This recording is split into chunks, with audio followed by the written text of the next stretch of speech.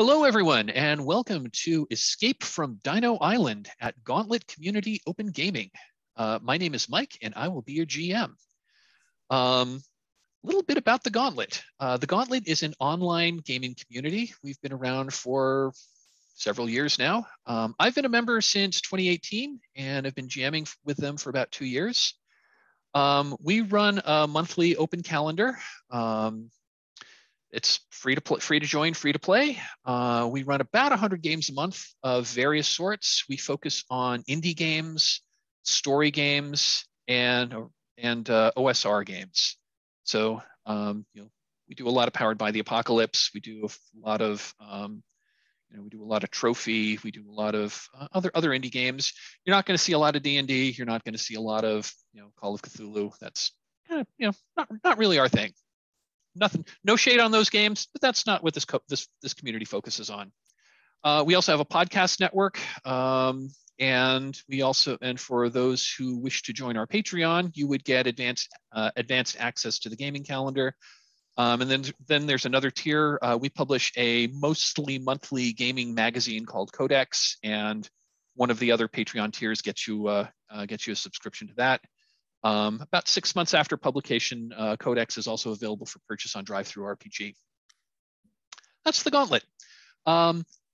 This is Gauntlet Community Open Gaming, which is we do 3 or sometimes 4 a year. It's a weekend where we just kind of open up our calendar for everyone to give people a chance to see what gaming with the Gauntlet is like.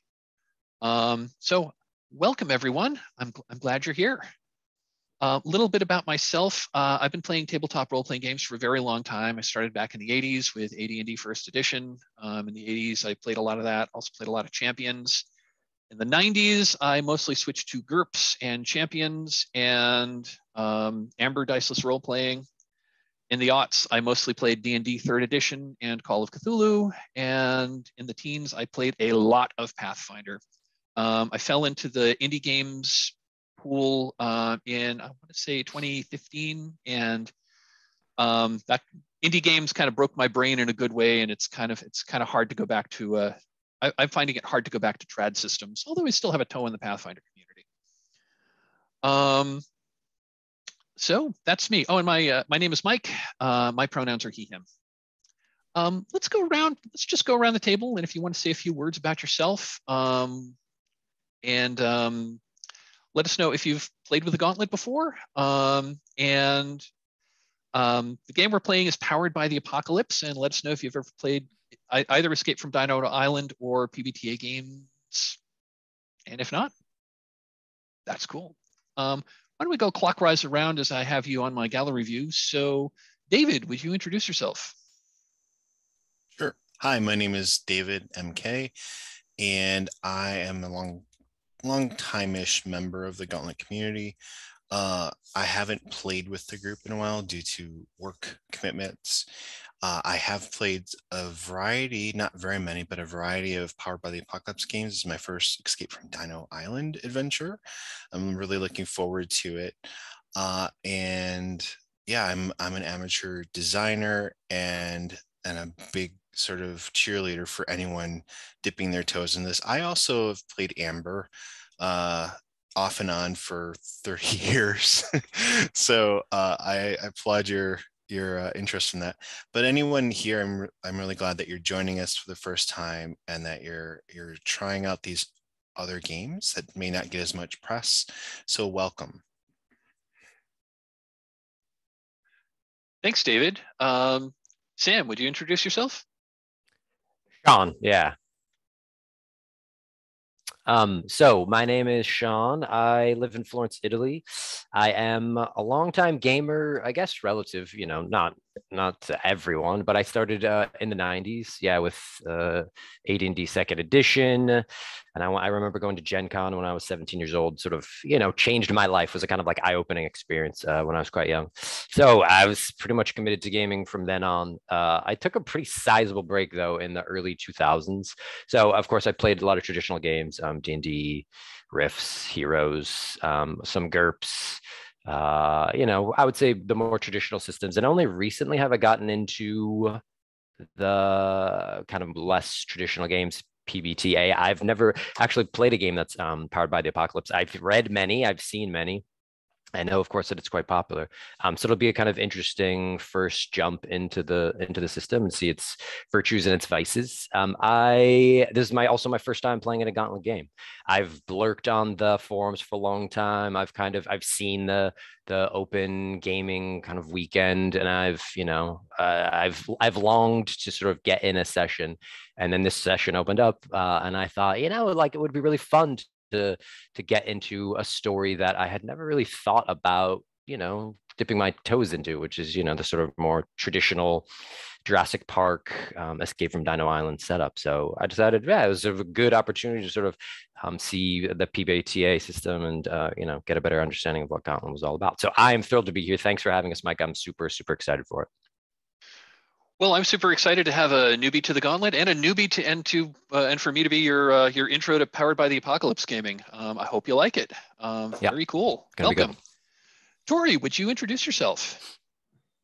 Yes, I'm Tori. I'm also a newbie to the Gauntlet. This is my first Gauntlet game. I have a lot of friends who play, and they've Cass has been saying, "Oh, come to Gauntlet." So finally signed up for a bunch of games this weekend, so I'm really excited. I also have not played Powered by the Apocalypse. I played a bunch of spin-offs, but not anything specifically Powered by the Apocalypse, so I'm excited. I got into gaming pretty late. I mean, I did it when I was an adult, so I'm also apparently quite younger than a lot of you. So I wasn't around in the 80s. I would say, I think it's better when you're an adult. I remember playing when I was quite young, and it's not, it doesn't really match up, I would say. The storytelling was a lot more infantile, a lot more juvenile. Very, very true. Very true. Well, Yeah. Well, welcome everyone. It's cool to have some new people to the Gauntlet, and I really hope you enjoy yourself this morning. Okay, Escape from Dino Island. Let's talk a little bit about this game. So before we actually get going, I'm going to talk a little bit about the safety practices that we're going to be using for this session. The first thing I like to start with is called a CATS discussion. CATS is sort of like it's a formalized elevator pitch of what the game is, just to make sure that everyone's on the same page here. CATS stands for concept, aim, tone, and subject matter. So the concept of this game, kind of what it says on the box: Escape from Dino Island. You are a bunch of people.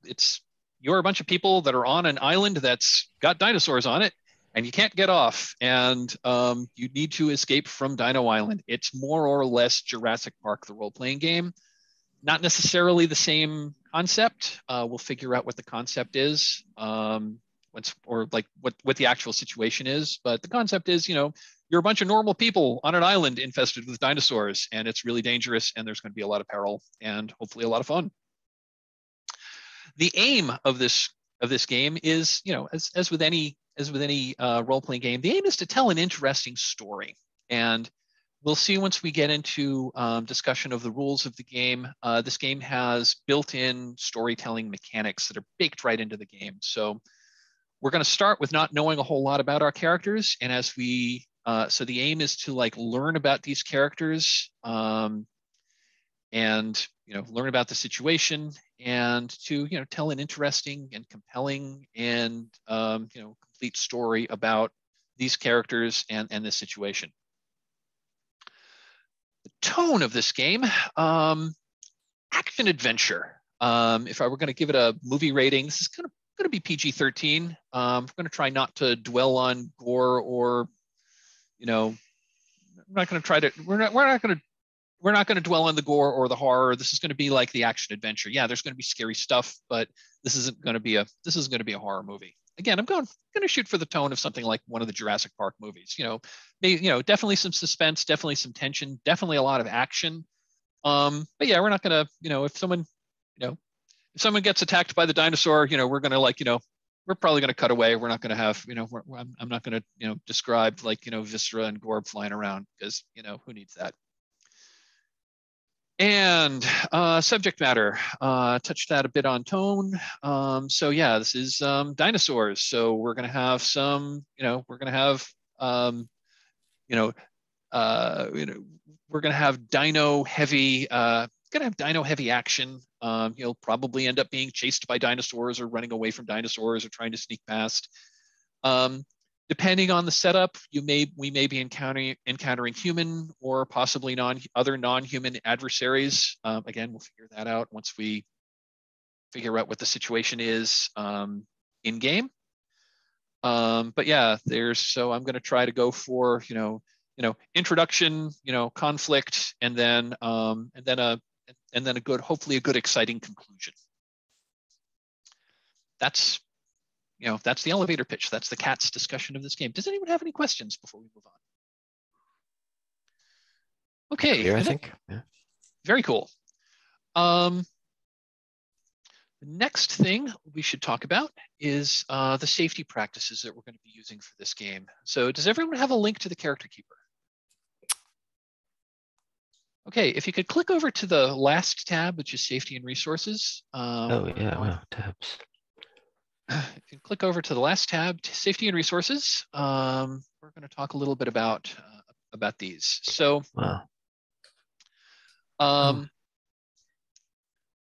So one kind of general practice about online gaming. This is basically if you're not if you're not talking, mute your microphone just so that we don't accidentally pick up like the sound of a truck driving by or dog barking in the background.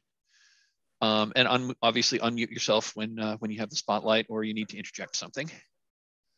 That's more of a online game practice thing.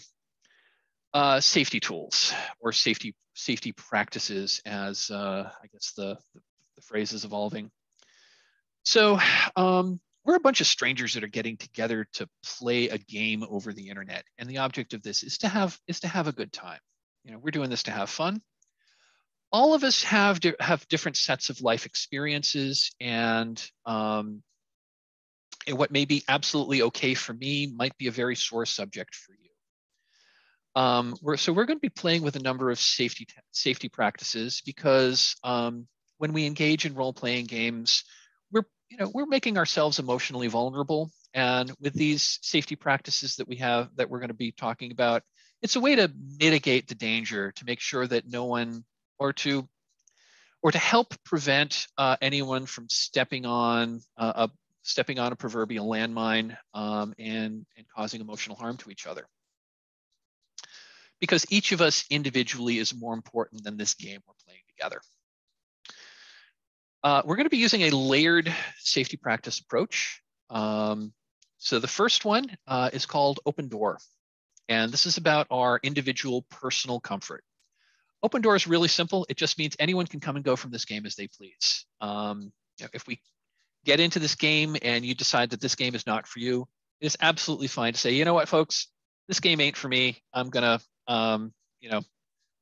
check out. Hope to see you again in the future. 100% okay. Anyone can call a break at any time. Anyone who needs to step away for any reason may do so and come on back.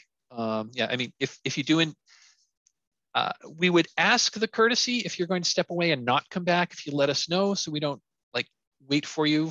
But again, if something comes up, that totally happens. If someone comes to your door or your phone or your landline rings, or you need to take a bio break, come go as you please. And that's Open Door in a nutshell. Anyone have any questions on Open Door? The second tool we're going to be using is called Lines and Veils. And Lines and Veils is a proactive safety practice where each of us, we all hopefully know ourselves and know what we're comfortable and less comfortable with. And Lines and Veils is a practice where we can call out specific subject matters that we may find problematic or we just don't want to deal with. And so a line is a subject matter that we just aren't going to bring up. We're not going to have it in the game. It's not going to be there if I'm not running a prepared adventure. If it had appeared in the adventure, and it'd be up to the GM to make sure that they remove it. But a line is a subject. It's just not going to happen in the game. We're not going to see it at all. A veil is a subject matter that we may acknowledge occurs in the world. We may see signs that it has happened. We may, talk about that sort of thing maybe happening in the past, but it's not something we're going to dwell on. It's not something that's going to happen on camera, and it's certainly not something that's going to happen to a player character on screen. When it comes up, we'll, if a veiled subject comes up, we need to treat it with a great deal of respect. If we want to bring it up at all, and we won't dwell on it. We may cut away. We may fast forward the scene. We may fade to black. And finally, there's a third column, which is ask first, which is it's a subject which may be okay in some contexts and may not be okay in others. So we'll need to step back into the metagame and have a discussion about it, about this subject matter before we introduce it. I've got a list on this. I've got a list on this page of a number of possibly problematic subject matters. If folks want to take a few moments to check things off, I am going to pause the recording while we do that. Okay, we have our lines and veils recorded. I've got them on a stick note that's floating on the top of my screen so that I don't forget them. The next safety practice we're going to talk to is called the X card. The X card is a reactive safety practice, and that's when other tools were not sufficient, we can bring up the X card. When you invoke the X card, you're telling us that there's something happening in the game that you're not comfortable with, and you can invoke the X card for any reason whatsoever. You can say X card. You can say, "Hey, folks, pause," or you can, we're on video. You can make like an X gesture on camera. When you invoke the X card, you're telling us there's something happening at the game table that you're uncomfortable with, and we need to make a change. That can be something in game. It can be something really mundane, like I've introduced an NPC that is the name of like the bully that used to beat you up when you were in 3rd grade, and you absolutely hate that name. This NPC doesn't exist. We can change their name, no problem. It could be something more serious, like, oh, this is a subject matter I should have put a line on. Let's line this. Okay, we'll do that. It could be something interpersonal, whether someone's consistently getting your name wrong, or is using the wrong pronoun with you, or someone is consistently talking over you. X card. We'll have a discussion about that as well. Or if you really don't like the direction that the story seems to be going, X card. We can always rewind the scene, replay things out in a different manner. That's really it. You never have to tell us why you want to X card something, but we do need to know what it is that we need to change. Any questions on the X card? Awesome. This isn't so much a safety practice, it's more of a practical thing. Unfortunately, it has come up a couple of times, and that is, if for some reason something happens that either my internet connection cuts out, or I freeze and don't come back, or I look worriedly away from the screen, take off my headset and step away without saying anything, that might indicate that there's something going on here. Whether I've lost power or lost internet, or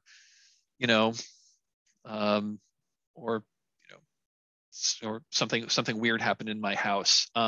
If I go away and don't come back for 10 minutes, assume something's come up and that the game is over.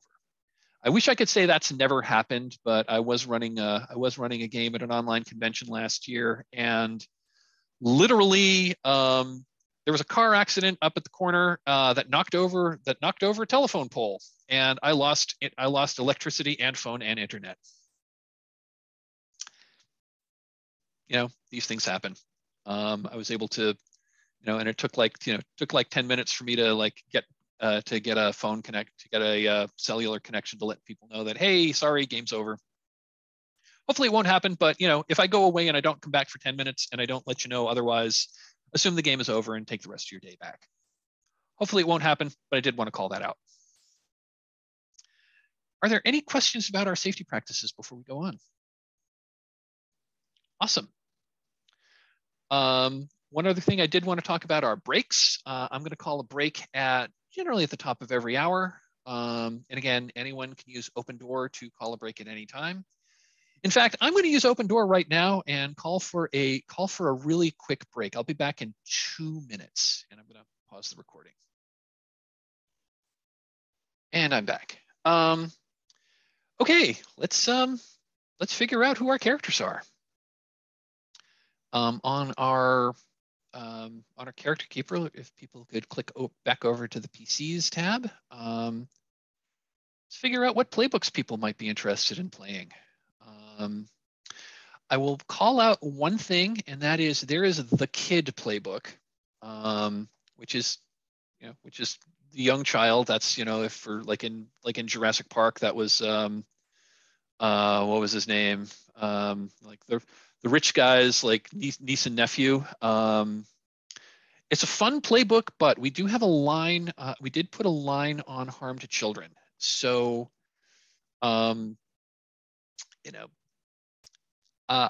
so if that's okay, we'll just take the kid off of that, unless people really want to play and want to lead into that. It's up to you guys. But with a veil on harm to children, it probably would be easiest to just take the kid playbook out of consideration, unless someone really has a strong desire to. I'll leave that all up to you. Go ahead. Okay, I'm gonna take that one out. So there are 1, 2, 3, 4.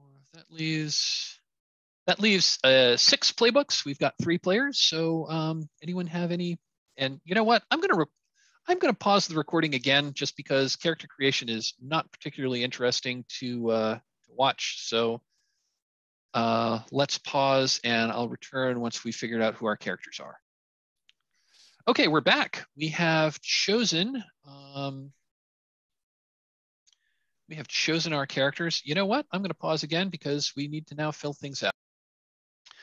Okay, we're back. I've done a little bit of an explanation on how Powered by the Apocalypse how the game mechanics work, and we fleshed out our characters a wee bit more. So we've got 3 characters. We're going to have David will be playing the engineer, Sean will be playing the hunter, and Tori is going to be playing the paleontologist.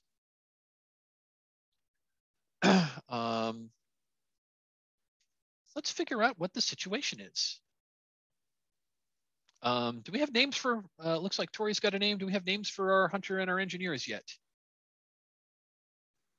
Excuse me. Yes. If you need a few more minutes to think about it, we can figure that out. If you could hop over to the island and situation, let's figure out what's going on. So, on the mainland, we've all, we are all coming to this island together. Why are we all together? Now we can pick off of this list, or if someone has another idea, if someone has another idea, that's absolutely fine. In fact, some of the better games I've played were different high concepts that weren't from this list. But any of these appeal to you, or does someone have another idea? No.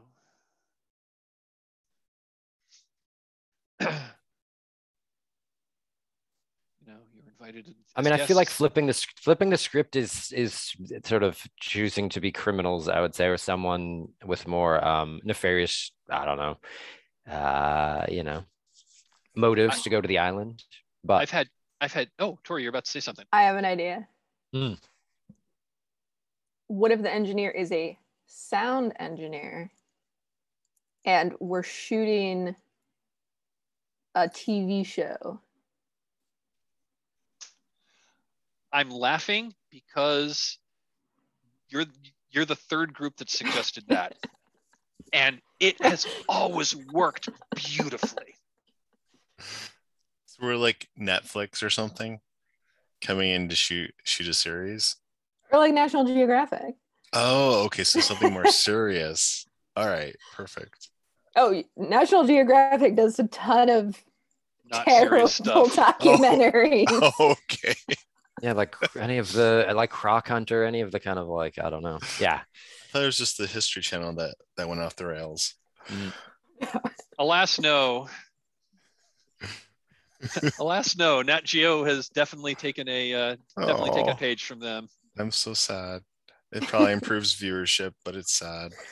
It's like I remember when the Discovery Channel actually did nature documentaries and not Yeah. when nature attacks. Yeah. Okay, I'm fine with any of that. I'm into it if that's what we want to do. Yeah, why not? Hey, you're a film crew. I love it. Mm. Okay, why are we all together? We are film crew. What's Are the we name there of- to get maybe something specific on film though, like some kind of rare dinosaur? I don't know. Some I was just gonna say- sort of like unicum. Well, do we have like the full crew, or are we there in advance? Like, is there going to be a director and other NPCs, or like, is Tori, what's your character's name? Are you like the lead person on here, or are you just a consultant? My idea is partially based in real life. Oh, Because Lindsay Azano is a paleontologist. She launched a real-time social media platform called Expedition Live. And on Expedition Live, if you go to the website, it says the dueling dinosaurs are here. And that's their top news and upcoming events right now. Wow, I love it. So I love that. What's the name of your show? I don't know. Dino time, dino. all dinos considered. Yeah, all dinos considered. What else could it Oh, be? wait. In the Drawer. expeditions, there's one called Mad X. Mad X, yeah. MAADEX. Mongolian Tyranno. American Alliance for Dinosaur Exploration, but it's Mad X.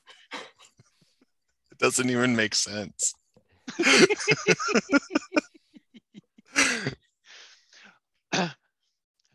Yeah, I love it. But yeah, so let's what like so what's the name of the show that you're shooting? I thought it was gonna be Mad X. Mad X? Let's go with Mad All X. right, Mad Sure. X? Sure. Mad X. Catchy. Why not? Okay. How do you spell that? MAADEX. At least two A's. These two. Mad X.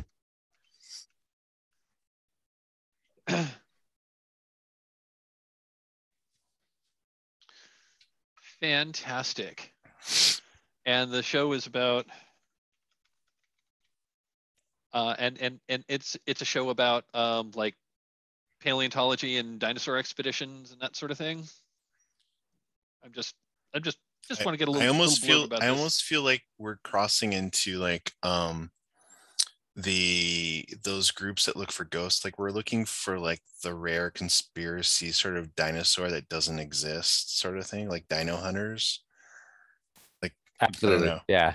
I think we need to be looking for like the some kind of rare species of Tyrannosaurus, like the albino Tyrannosaurus Rex, or right. something that like, kind of has some, that like spits acid or some weird conspiracy. Exactly. Okay. Yeah. Is this sort of like a cryptid thing where you're looking for, where you've got rumors of real dinosaurs and we're going to check them out? Like, oh, well, that's just, or is it, or you're actually going into like do digs in exotic places? I'm just trying to get an idea of the gist of your show. Like how legit do you want it? How legit is this show? I like the cryptid idea simply because it kind of allows us to be a little bit more fringe, strange, maybe low budget production, you know? Again, we're kind of breaking in perhaps to some place we're not supposed to be. It's not like we're invited. You know, National Yeah, yeah, Geographic. I wonder how often. Yeah. Yeah, I like the idea that we'd have no permits or anything. Yes. Yeah. Absolutely. That we're on the wrong side of the law, maybe. Sound good to you, Tori? Yeah. Okay. Like we're definitely expecting some sort of resistance, whether it's animal or personal, because we brought along a hunter. Right, exactly. Well, I mean, you're going to an uninhabited island that's, who knows what's there. I feel like we would have potentially little confessional moments too. Like, I can't believe I'm on this thing. Like a flashlight. I'm not getting paid enough to do this. Yeah, exactly. There you go. I have to make alimony payments, and that's why I'm here. Yeah, totally. Like it's like the real world or something. We're in one of the confessional booths. Yeah. The real lost world. Yeah, the real lost world. I feel like that's amazing. Maybe that's the name of our show. Maybe it's Mad X : The Real Lost World. Season 2. We don't know what happened to season 1, people, because all it was left was found footage. I love it. I love it. Let me format some text. Okay.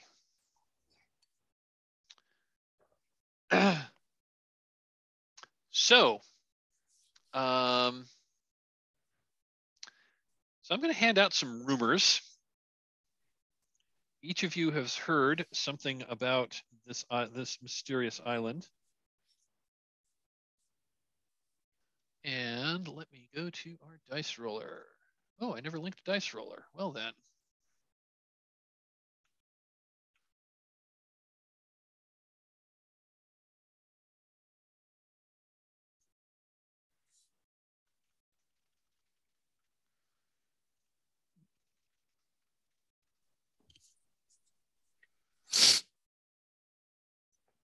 Let me put a link to a shared dice roller on the character sheet, or on the sheet. This is going to be on the safety and resources tab. I'm putting a link to roll dice with we've got a room on roll dice with friends, which is just a really simple online dice roller. Let me pop that into the chat window as well. One thing about this is there's a name field at the top of the page. Please put your character's name in there, just so, because the default is Dallas Dice Roller. Oh, one other interesting thing for those who haven't played PBTA games before. In general, the GM doesn't roll dice, with the sole exception of sometimes the GM will roll on tables, but the actual game mechanics of the game, all dice are player focused. So in general, the GM will not roll. In general, the GM doesn't touch the dice. I am, however, going to roll on a table.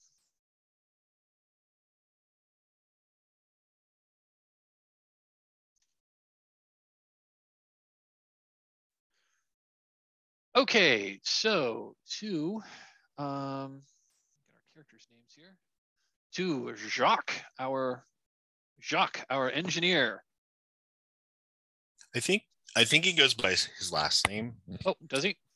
Yeah, it's like Swan. Swan. Okay. Yeah, he's from Canada, and he's probably done a lot of documentaries and concerts and things up there, and is probably officially retired from whatever day job he had, and this is like his passion job. Got it. And I bet like his grandkid convinced him to join up with this group, because dinosaurs are cool. So the rumor that you heard, is that you're having drinks with a friend. You were having drinks with a friend with a friend of yours at the bar, and I'll let you define who this friend is and how you know them. Yeah. And they had been to this island before, and they're telling you there's like literal dinosaurs on this island. I mean, I saw literal living dinosaurs. You got to take the show there. And he was like really drunk out of his gourd. But the funny thing was, the day after you got this rumor, your friend kind of disappeared. Hmm.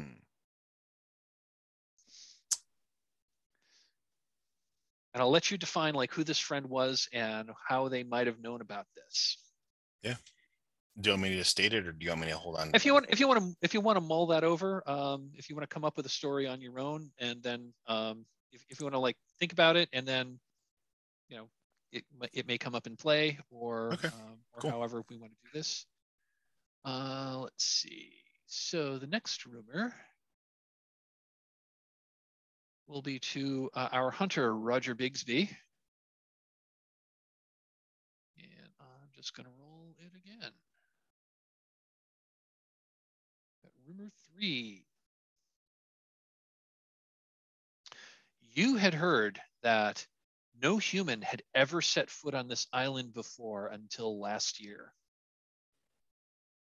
And I'll let you define. I like that because it kind of, I want him to be like a little bit more skeptical that dinosaurs actually exist.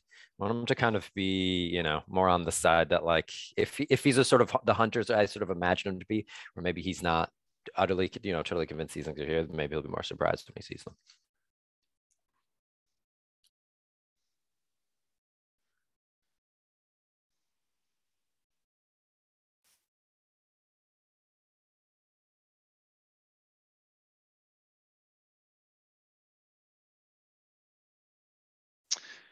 And Lindsay, you've heard a rumor about this island that reefs and currents make it nearly impossible make it nearly impossible to get to this island by boat.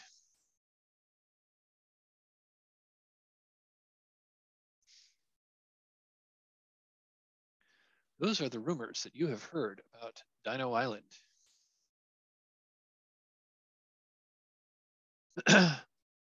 So, let's talk about arrival. How did you get to the island?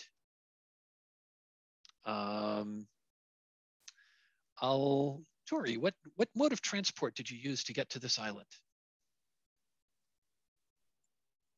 Well, we'll probably go by plane. Do we have an approximate, like how far away is it from a mainland? Well, that is like, what would be most interesting? And also like, where do we want this island to be? I'm kind of imagining it's like an isolated island in the Pacific somewhere, and maybe the nearest island is not pretty far. But I have a suggestion for where the island might be. Somewhere off the charts in the Antarctic Circle area. Ooh. There are mostly uninhabited archipelagos, like in the no one would expect supposedly cold-blooded animals to be living so close to a pole. So do you want it to be like? Do you think it might be Arctic, or like just? That's like, kind of fun. I mean, only because again, it kind of flips the script on the standard like Dino Island running through like, I don't know, lots of different vegetation. We do have a paleontologist, so clearly we want something for I mean, in the character to be able to do. But like there could be like thermal greenhouses. Green like giant domed civilizations of dinosaurs. It's volcanic, and there's like hot springs all over the place that makes it. Or there's like a almost permanent sort of like gap in the atmosphere, allowing greenhouse gases to build. I don't know, whatever. But it's like in the Southern Ocean. Earth's crust. Yeah. Okay, so it's an island. It's an island in the Southern Ocean. I like it. I mean, there are some real. I know they're owned by the French. There's a Kerguelen Island, which are, it's like 50 degrees south. So it's not. So it's got a climate kind of like Canada, where Cool. I speak it's French. not it's We'll not it's get not along. icy, but it's you know Yeah. it's temperate to the cold side, and it's very, very difficult to get to. But yeah, I like the idea that it's, you know, this is a cold island. It's not a tropical island. Very cool. So you approach by plane. I love it. Well, so that's the question, is that if it's really close to the mainland, we could take a helicopter and land right on the island. But if it's not close to the mainlands, then like we can't land a plane on just dense vegetation. So we'd have to jump out of a plane. I Or it's a mean, sea- isn't and that That's that's not preferable. or it's We have a a seaplane. seaplane. Lands on Seaplane's pontoons. like nice which compromise. also can't go very far from the mainland. So we'd probably have to take some type of military boat, like military ship, into the middle of the ocean and then take a helicopter from there. Are we thinking like a former Cold War submarine, or are you thinking like just like a normal like a normal aircraft carrier type? Wow. So basically you've got a small I mean, we wouldn't like own the ship. We would book passage with the ship. Okay, so you've got a largest maybe formerly owned, like, and it probably wasn't a U.S. ship. It was probably it's a decommissioned Russian helicopter carrier. It's like, it was like built in the 70s. I love that idea. It's So like things are falling off. It's all rusty. It's been decommissioned, and it's like this. It's like, and you've got this like big, like 50-year-old like giant Soviet like troop transport helicopter, and that takes off, and it's just belching smoke behind it. Who knows who's their contact with this thing? Like, it's not me. Who has the way in on this? I feel like it must be some kind of Russian billionaire maybe who set us up with this. I don't know. I mean, you bring me head to mount on wall. Exactly. I love that. That's amazing. Yeah. Or I mean, if you're working for a film company, or for like a second tier cable company, they put it out to bid, and this is the lowest bidder. Such an environmental disaster. All right. I love it. Okay, so you land, so you're dropped off by helicopter, and you're dropped off by helicopter. I love it. Okay. So I'm just looking at the time.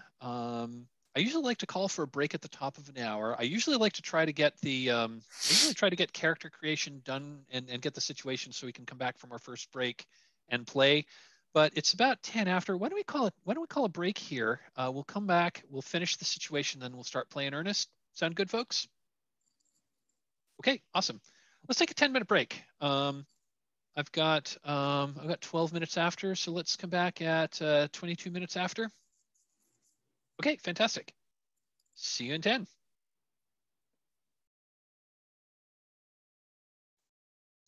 And we're back. Okay, let's see. We were going over the situation. So we have decided that the island is in the Southern Ocean. It's not exactly Arctic, but it's still pretty cold. You have approached the island by a decommissioned decommissioned Russian military vessel, and were landed on the island via a big old Russian troop transport helicopter that dropped you off and then flew back to the ship. On the island, you quickly encountered your first dinosaur. Mr. Bigsby, describe the situation. Where were you and what kind of dinosaur did you see? Well, I presume we're coming up offshore, possibly, because I'm trying to think, where the helicopter would have sort of landed, coming in, possibly on the shore. We jump off, we hit some kind of low trees. I kind of wave everyone in, with my tranquilizer sort of gone out front, I guess. We sort of, hustle up into the shadows of these kind of like large evergreens. And perhaps sort of right there, I see not a large dinosaur, not, nothing substantial, no T-Rex or, Triceratops, but something small. A small little, I don't know, I should be an expert in dinosaurs, but maybe my hunter is not quite an expert. Something small, just sort of off in the distance, kind of like jumping on a sort of broken log, perhaps something that we see sort of skitter off into the distance.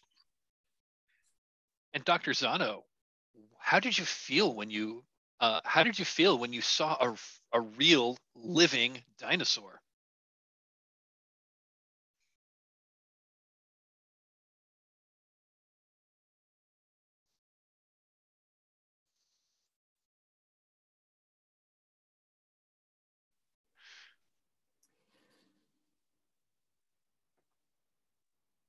Well, I wasn't told. Well, I wasn't told that there were real dinosaurs, and I don't think I'm going into this expecting like real dinosaurs. It's more like we're going and expecting some kind of,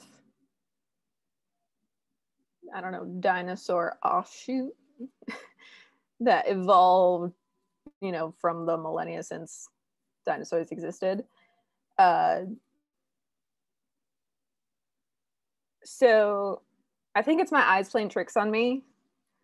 And I'm like, was that a dinosaur? Oh no, it's not a dinosaur. But that might be what we're hunting. So I think I saw what we're hunting. Not literally hunting, but like hunting for the show. So I let everyone know, oh, keep your eyes and ears open. I think I saw it. Awesome. And Mr. Swan, what was oddly familiar about this thing that may very well be a dinosaur that you saw?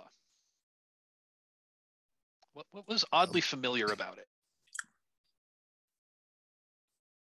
I'm going to say that Pete, the one who told me about this island, described the plumage, the what is that? I can't remember the term for it, but basically like it's sort of like like sparkles, like there's an iridescence to the plumage. And I was like caught it in the light, like this sort of like rainbow shadow across it. And I'm like just sort of gasping with my mouth open. Fantastic.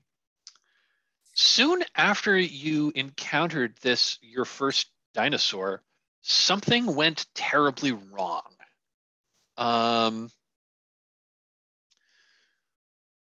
Why don't we come back to, why don't we do the same order we did before? So Mr. Bigsby, what was your first hint that something was off?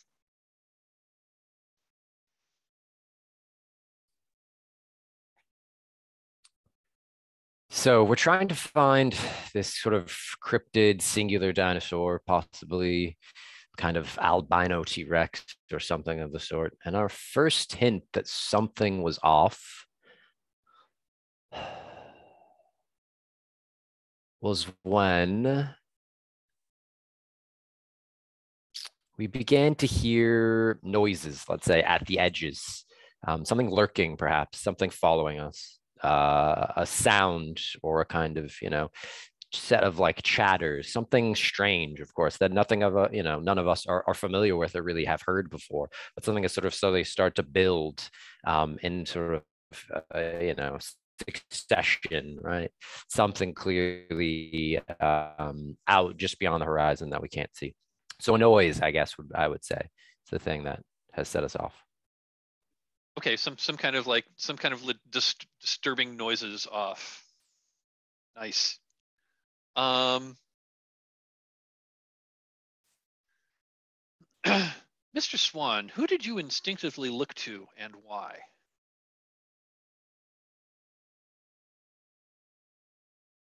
when this disturbing noise Yeah, was heard? when you first noticed these disturbing, when you realize that something's going wrong here. Yeah, if I'm like the sound engineer, I'm definitely capturing it. I'm probably torn between like Dr. Zano, because she's the expert, right? And Mr. Bigsby, because he might keep us safe. So I probably would like turn to both of them like and say, what was that? And Dr. Zano, what made you realize that you were in serious trouble here?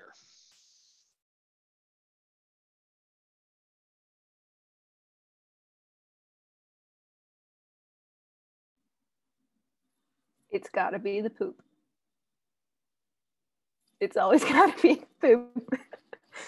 You come along and you find, and it's not any animal that you know of, but as an archaeologist, you've dug a lot of it up and you've found a lot of it embedded in rocks, and she's recognized it.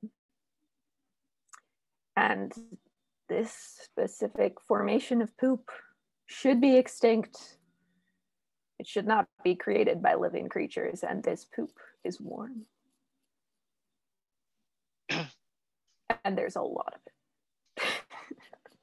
Are you saying this, and it's are you making a distinction that this is clearly something big and something clearly carnivorous? No, not specifically. Related to the chattering that's been following us. This is the excrement from the beings that are living around here and are producing the chattering. And that chattering is most likely velociraptors hunting us. And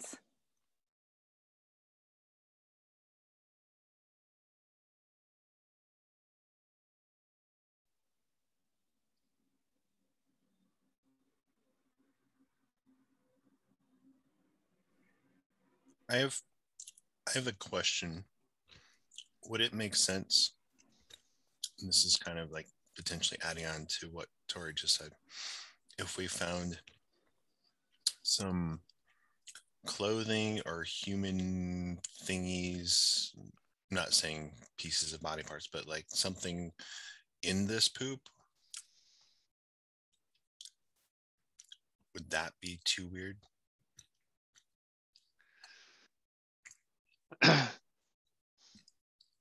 Does that sound like a cool thing we want to add to the story, folks?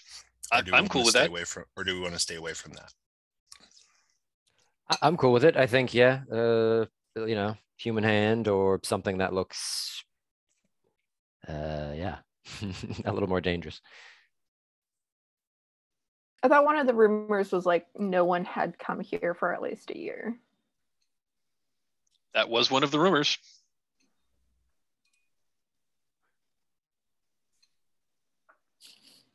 Looks like that rumor was false.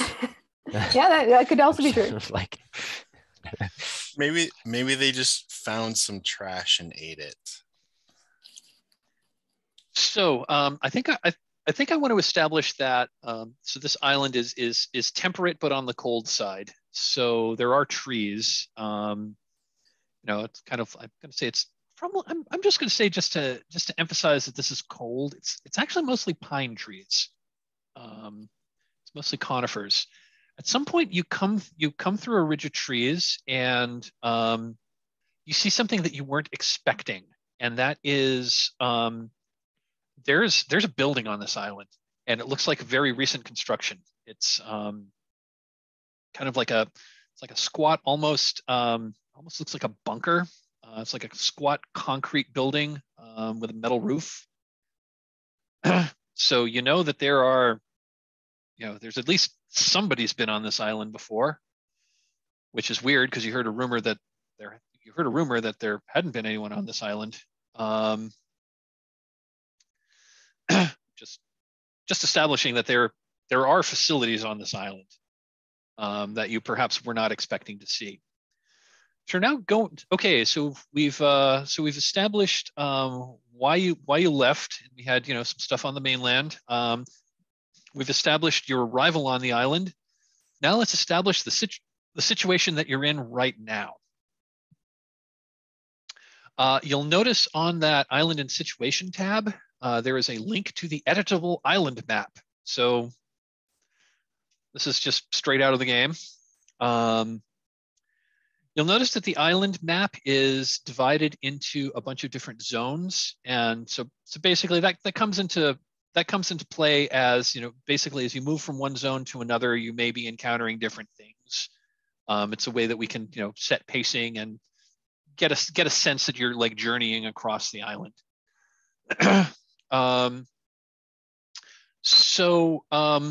And this map is editable, so it's just a Google drawing, so you can you can put shapes or draw lines or something.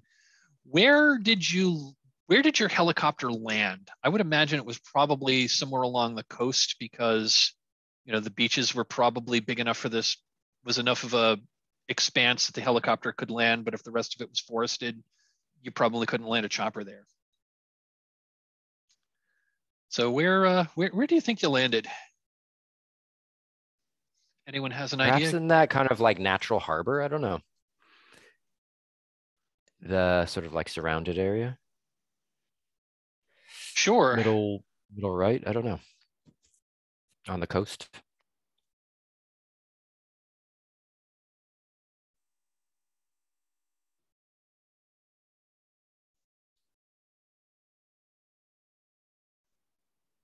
So kind of like there was your landing site?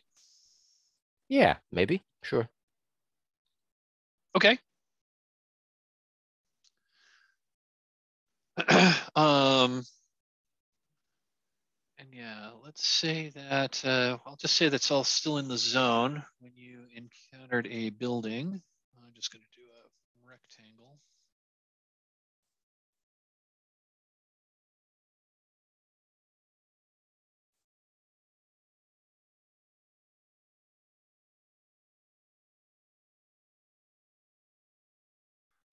And yeah, so which direction were you going? Were you going toward the mountain? Were you going north, south, east, or west from there?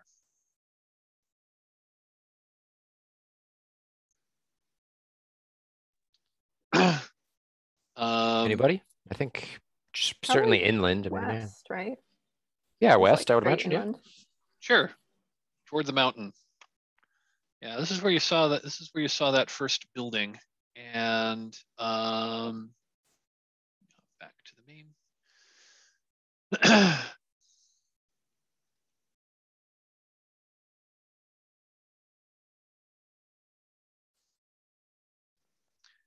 So I'm going to say that. So yeah, so you come out of the forest, and I'm going to say there's kind of like a clearing. That it's kind of it's kind of grassy with kind of patchy grass. You see this like bunker in the distance, and you also see that the other thing that you saw that was unusual was when you came through because when you realized that you perhaps were not alone on this island, when you came out of the woods into this clearing that you clearly saw ahead of you, there's like a 10-foot high chain link fence with razor wire across the top that's surrounding this like big, that's surrounding this like big field. And you can see on the other side of it that there's a big break in the fence.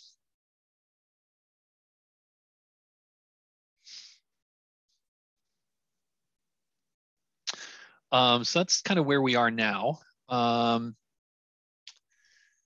We know we need to establish a couple of more things. The first thing is you know of another way off this island. What is it?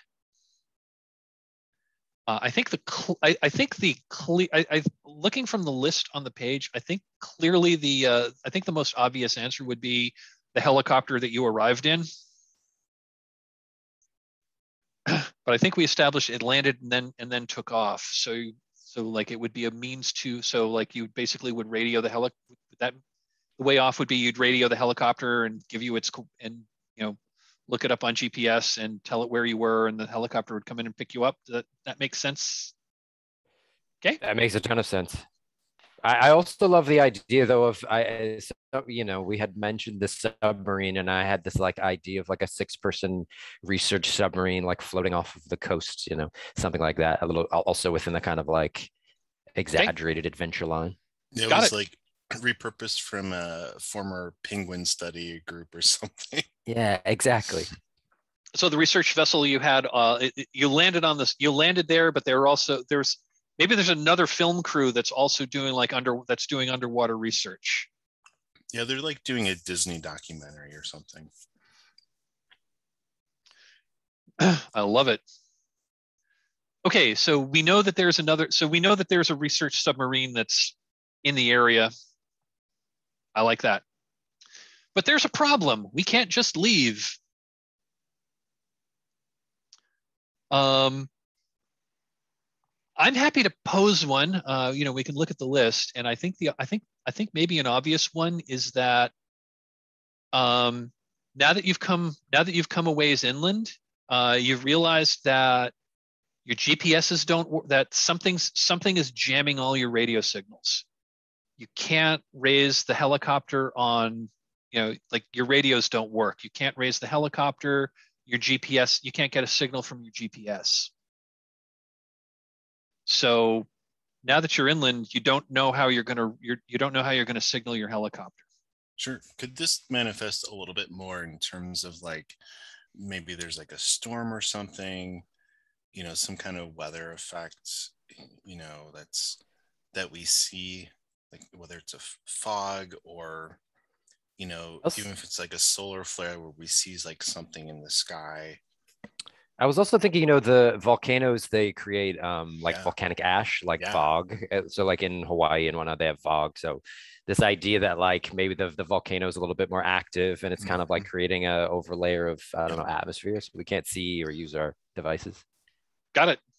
Yep. And there's a mystery that needs solving. And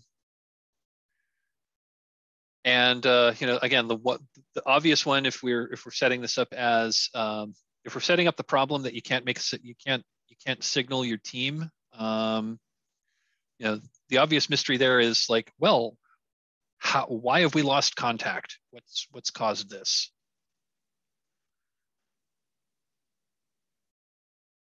Does people like that, or people want to do something else? I mean, if we also leave, we're not going to get paid. True. we haven't filmed our documentary yet. Got it. Or I'm just looking down the list, and one of the items on the list is, what is the source of this strange signal this strange broadcast that's overpowering your signals? So that could be another means of, there's some kind of like radio broadcasts coming from somewhere on the island that's jamming your signals, and that's why you can't signal. Does that? I don't know. Yeah, and I don't know how dedicated Dr. Zano is to finding this. Besides pay, like I don't know how like passionate the other two characters are for being here. Right? They might not want to leave till we get what we came for. And then there's three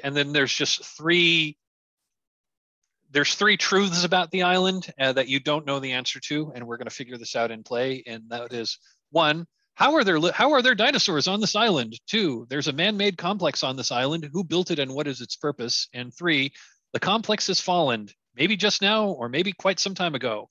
What happened? So those are kind of like the 3 baked-in mysteries that are part of the game. Okay. So we've established the problem. We've established the situation. We've established the problem, and I guess we're going to start playing in earnest now. So you are. I think we've established you've just come out of the woods, and there's a 10-foot high, heavily reinforced chain link fence with razor wire across the top. I'm just going to say, looking at it, I mean, you just know, Mr. Swan. You can tell it's wired, and it's supposed to be, and it's wired to be an electrified fence. But looking across the field, you can see basically on the opposite side of where you are, it looks like it looks like a big section of this fence has been broken open. So whatever may have been in the pen is no longer in the pen. Oh, it looks like a pen, not as well. I mean, it's when I say pen barrier. Well, it looks like it looks like this is a pen, especially because I said it had like razor wire at the top. The razor wire was angled inwards, like okay. So if you see those fences, they've usually got like a projection going one way or the other that tells you like which way they're defending on.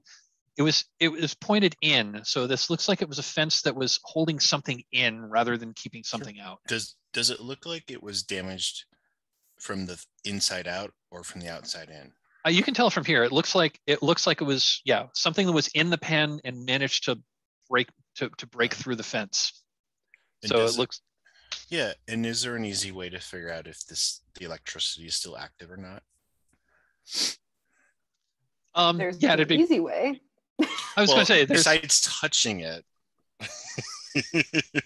Yeah, you can try to short it up by like throwing something at it, or like like getting a stick and because I don't want to be tossing it toward it toward the fence to see to have it like lean partially on the fence and partially on the ground to see if it grounds out. And it does not. The electrification does not seem to be active. Okay, so the bunker is near this pen, and something that was inside of it broke out. So Swan would probably, for the sake of the audience, have an external voiceover. Basically, what could have done that? What could have broken out of this? Like, what would have been inside this pen? Are you so are you wondering? Are you trying to determine the answer to that? I am wondering aloud to perhaps my companions who are experts in different kinds of animals that they might know. And then so Bigsby, who goes by Biggs, will sort of like roll and sort of say, perhaps I should tell you about the time that I captured a Bohemian warthog the size of 3 men. Tripped nearly in front of me, practically going in my left leg. I had to tie it up with my one left hand. But I can't say this fence looks much larger than that. Dr. Zano, perhaps you have something to add. How big is the break in the fence? It's pretty big. I'm going to say it's probably at least like, it's probably more than 5, less than 10 feet wide. And how tall? Well, it looks like a section of the fence just got like pushed over. It's like would you say like a 10-foot fence or something? Yeah, it was a 10-foot tall fence that was topped with razor wire. Looks like a section of the fence has basically been pushed out. But the fence was only 10 feet tall, so it's not that large. Right, like greyhounds can jump a 6-foot fence, no problem, but they usually don't break them down. Like, what could have done? Was it a warthog? Was it like, what kind of supposedly dinosaur could have done this?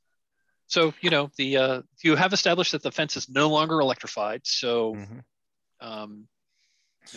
getting through it would probably not be difficult.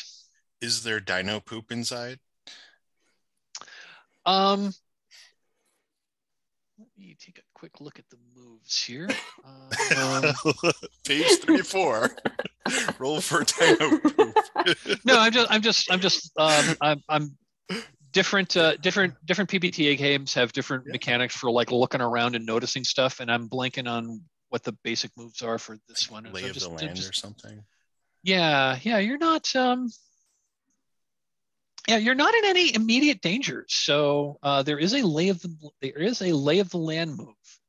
When you and a companion take a quiet moment to get a good vantage point and orient yourself, tell a story and then roll plus clever. So who wants to do a lay of the land? I mean, I'll You'll do it? do the lay of the land. Fantastic. And who are you taking with you? Who would like to come with? I would go with you. Alrighty. Maybe your hunter is kind of covering you just in case. Yeah, I'll hold up the tranquil, sort of, cover the obvious, entry points and whatnot. So when you and a companion take a quiet moment to get a good vantage point and orient yourself, tell a story and then roll plus clever. On a hit, the GM the Dino Master will tell you about 2 landmarks, 1 natural, 1 man-made that you can see, and on a 10 plus, they'll also show you where you are on the map. On a miss, you discover an imminent peril. So yeah, let's so let's engage the tell a story mechanic. So basically, when you tell a story, if you look at so when you tell a story, that's when you engage a move that tells you to tell a story. Basically, pick one of your prompts and tell that story, and then we'll make the move. Wait, prompts?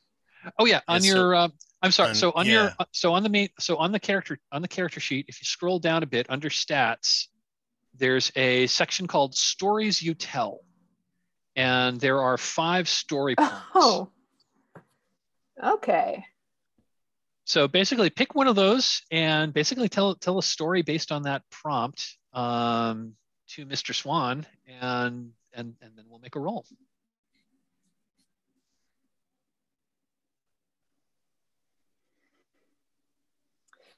Ooh, okay. These are interesting. And then once you've told the story, make a check mark next to it, and then next time you're told to you're asked to tell a story, pick a different prompt.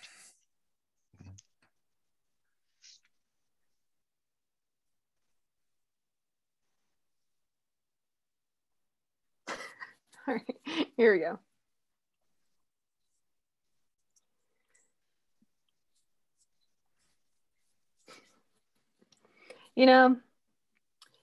Everything. It's all about the poop. That's what my Grandpa Joe, that's what he taught me. I mean, back in New Mexico growing up, I mean, he was a hunter, but like I still, what? He was a hunter like Biggs? Different sort of hunting. Well, along the same lines, but not big game hunting, New Mexico hunting.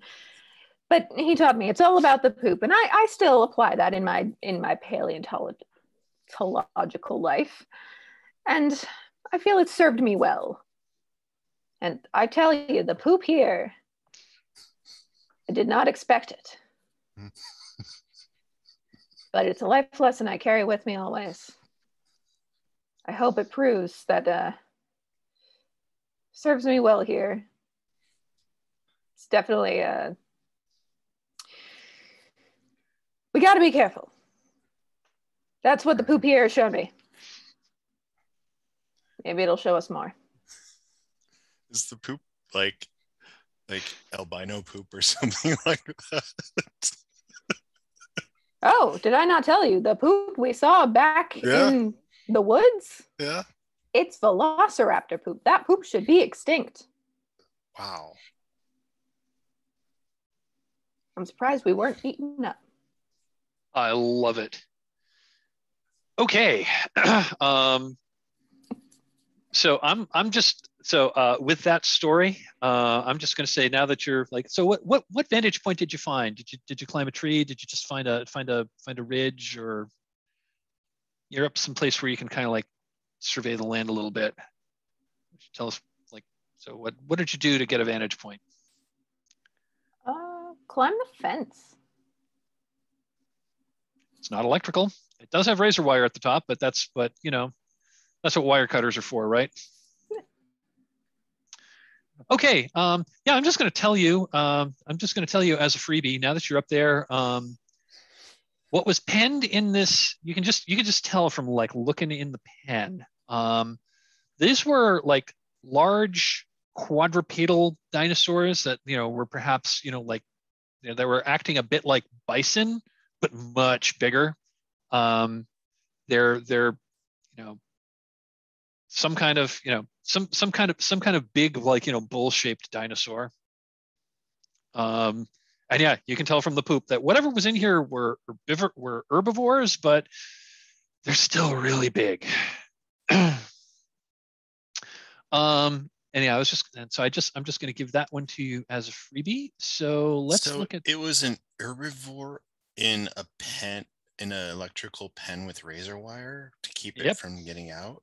Correct. That's what you surmise. So let's do the lay of the land move. So Dr. Zano, I think you are in the most advantageous position to make the roll. So why don't you go ahead and also you were the one who told the story. So go ahead and roll 2d6 and add your clever.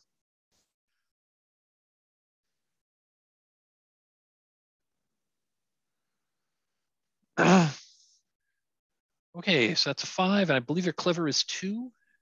Yep. Okay, so that makes it a 7, which is a hit.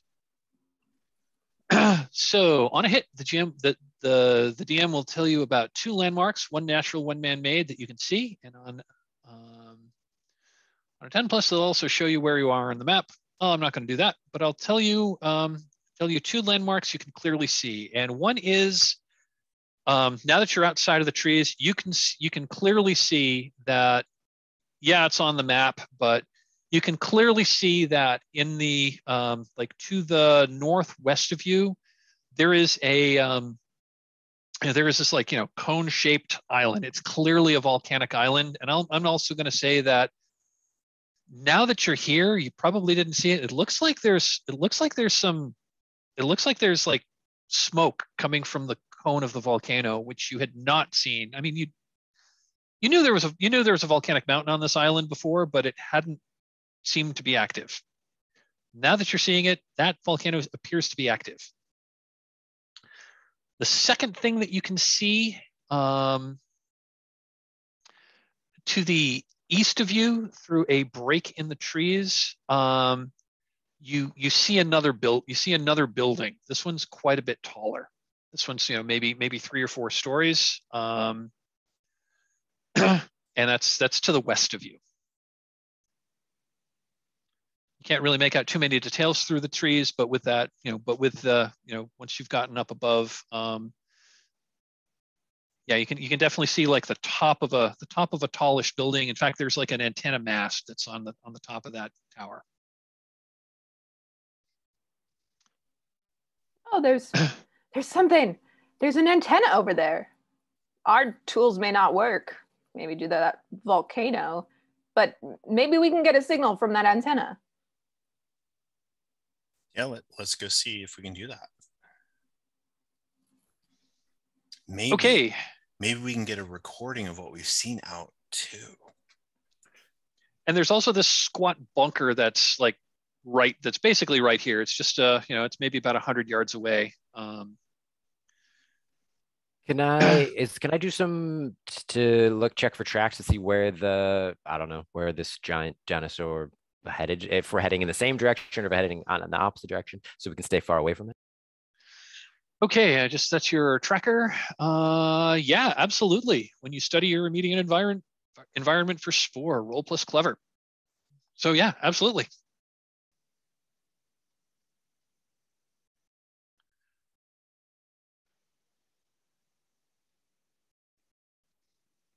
A 4 minus your clever is a 3. Okay.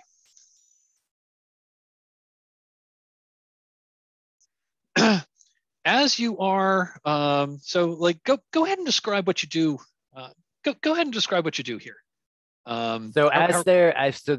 This is what I would say. As Dr. Zano is climbing up the fence, and as Swan is protecting from the lower region, I will kind of like wander over and sort of begin to sort of look for tracks, maybe pick up some dirt, taste it in my mouth. What I imagine I would do is probably take my eye off of them, though. If I was protecting them with my tranquilizer gun, I imagine I would kind of, I would be doing something else. Are you going in? Are you like cutting into the fence? Are you going into the enclosure, or are you looking around the exterior perimeter? I would be looking on the exterior, I imagine. Okay. Awesome. So you wonder, so you're definitely following tracks, and these are unusual looking tracks. There's like got 3 toes. It's got some kind of a claw, and you're following the tracks a bit, and the tracks seem to suddenly just stop, which is bizarre. And then you hear a little rustle, and you look up, and there is a dinosaur that's about the size of a large dog, that's in a branch of a tree, perhaps another like 3 feet above your head. So, maybe 12 feet off the ground. It's looking down at you with 2 eyes. And yeah, it's a velociraptor. It's getting down. It looks like it's getting ready to like pounce on you. What do you do? I imagine I would sort of, make a noise to the others. I'd be like, "Oh dear," and then I would, I don't know, try to roll out of the way behind a tree if I could. Okay, so looking at the basic moves, we are clearly engaging the peril moves. So basically,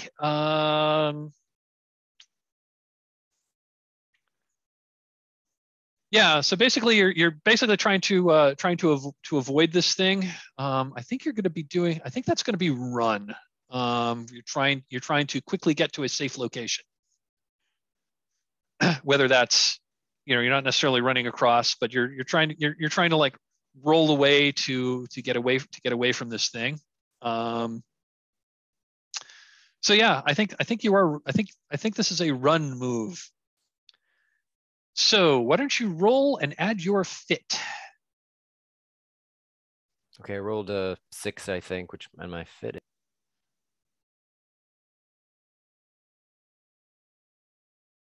And looks like your fit is 2, so that is an 8. So looking at the move.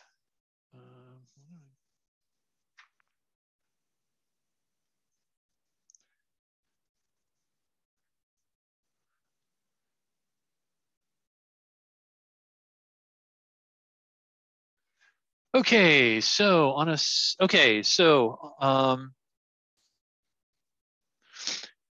so you get to choose. You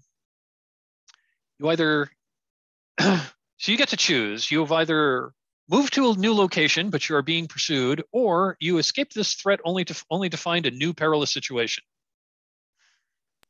So I imagine I'll stick with the same situation, but I will run in towards the fenced area, towards the kind of like structure, presuming that it will somehow provide me with some protection.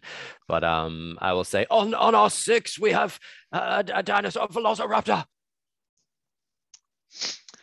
So Biggs runs out of the woods. Biggs, are you running toward your friends or away from your friends? I mean, I'm running towards them, but I have this feeling that so Dr. Zano is on the top of the fence and Swan is right by the fence. I presume he'll be able to climb up. I just feel like if I run into the forest, I'm done for. I don't know. What am I? I'll just be all on my own. This way I have some, perhaps, I can get behind a door or some other structure. And so you're going to run past him. You're going to run toward that bunker structure. Towards that big open hole in the fence and possibly like jump in, Oh, okay. I was going to say the hole in the fence was kind of like on the other side of this clearing, but the bunker was only about 100 yards away, and there may be a door there. The bunker then, yeah, whatever the closest structure is. Okay. So Biggs comes running out of the forest past you, and there appears to be a dinosaur chasing him.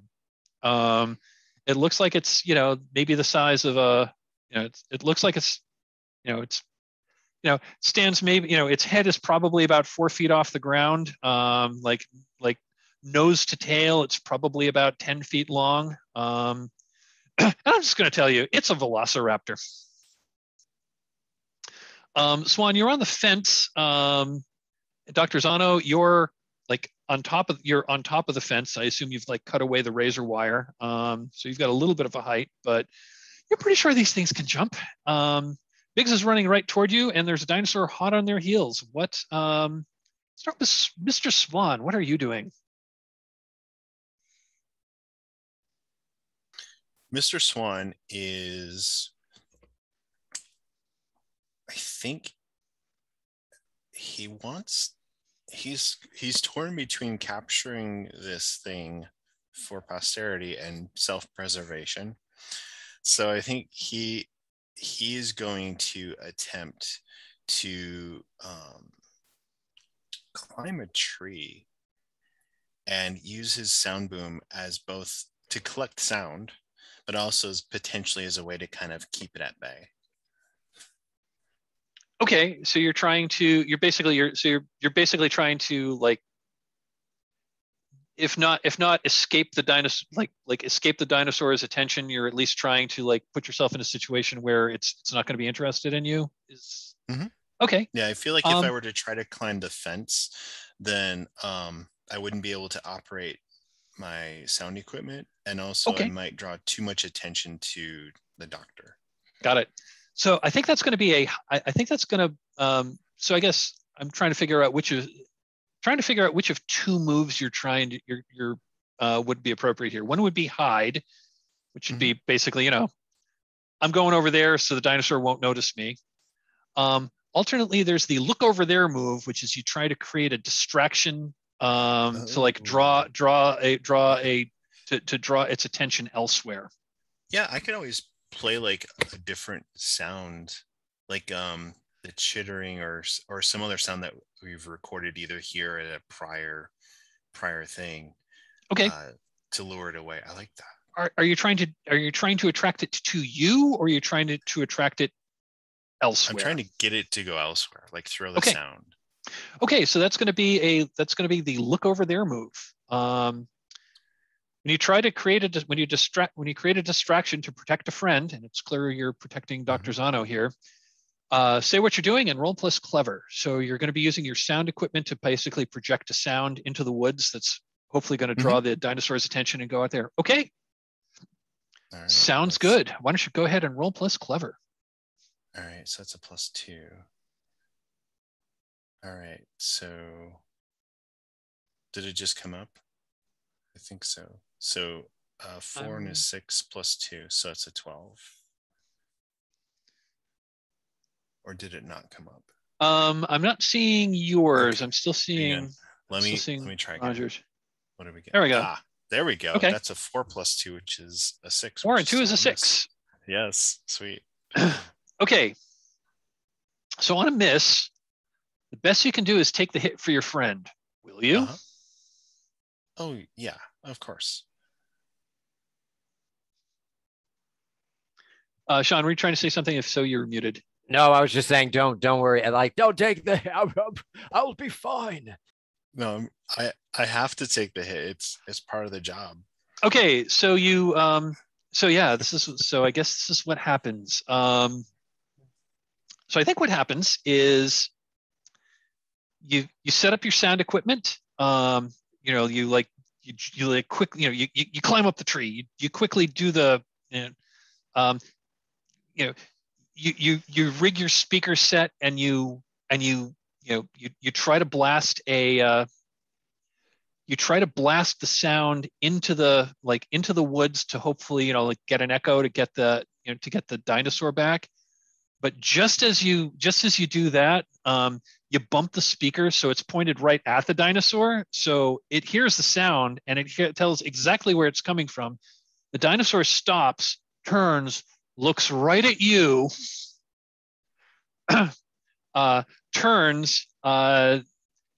stops, turns, starts charging towards you, and leaps up into the tree. And I'm going to call our second break right now. Okay, nice. Let's take 5. Let's take a 5-minute break. And would people prefer 10? Okay, let's take a 5-minute break. I got 8 minutes after, so see you in 5. And we're back. A velociraptor is leaping up into the tree after Mr. Swan. Mr. Swan, what are you doing?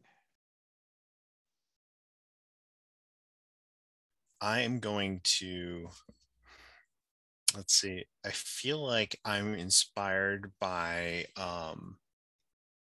some other thing that I was working on, like another project.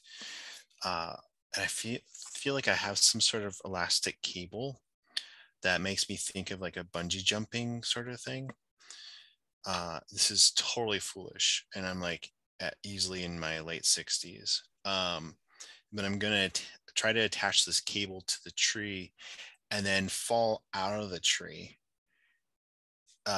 in an attempt to avoid being attacked directly, and then hopefully the cable will pull me back up in the tree. So I'm expecting the raptor to jump, and I'm going to try to avoid and then get back to the tree. It sounds like you're relying on sheer physicality to power through a difficult situation. Sure. So why don't you roll hold on to your butt? Is that plus fit? That is plus fit. All right, let's go with my worst stat. This is going to be fantastic. All right, so 1, 2 with a -1. Sweet. I got a 5. Okay. So here's what. So I'm gonna. Okay, cool. I'm gonna switch back to. And my recording equipment has always been on since we got here. So if I die in a bad way, that's going to be on tape. Hooray for viewership. So, Dr. Zano, you are on top of the fence, and so you saw Biggs being chased, a few yards behind by this velociraptor. You just know it's a velociraptor because you are a famous paleontologist and you know these things. Basically, just as Biggs was like coming by you, just running by you, that's when Mr. Swan ran over to the tree, like quickly scrambled up a tree and used his sound equipment to make this like god awful blasting sound, which drew the dinosaur's attention. But it charged at him. It jumped up. It looks like Mr. Swan like hooked a bungee cord to the branch, the other to his belt, and jumped back. And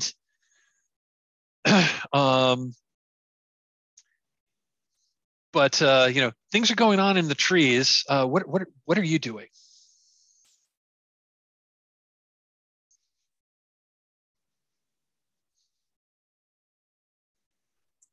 I'd like to use my skill of dinosaur expert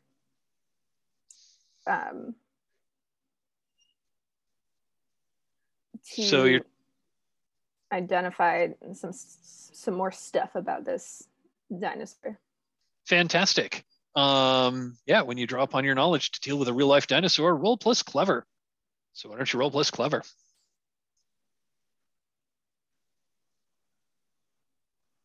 Ha! Nice. You got a 12. So on a hit, you're able to identify its species, sex, and whether it's an herbivore or carnivore. It's a velociraptor. Probably female. Hard to tell at this range. Definitely carnivore. You may also ask 3 of the questions from that list.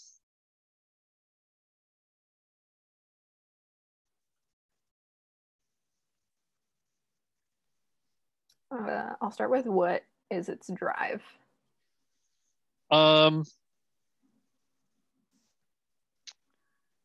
What is its drive? You're pretty sure that this is a hunter. Its drive is probably food, to catch other animals to eat.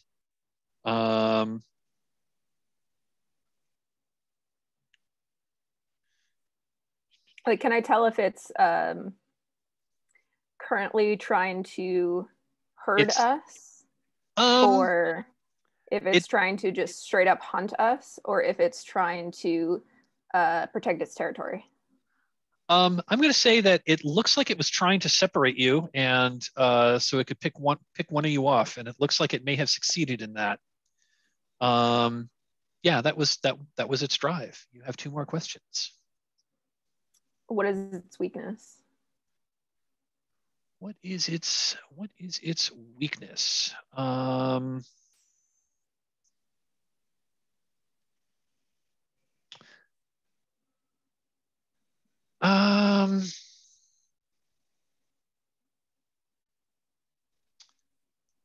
They are, you're pretty sure that these things have very sensitive hearing and are probably do not react well to loud noises,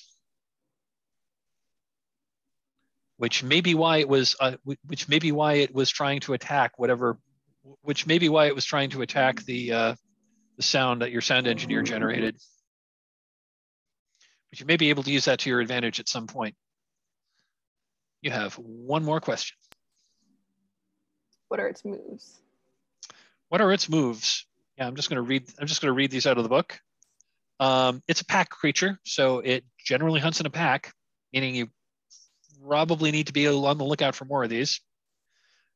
Moves with amazing speed, can solve problems, and has razor sharp claws.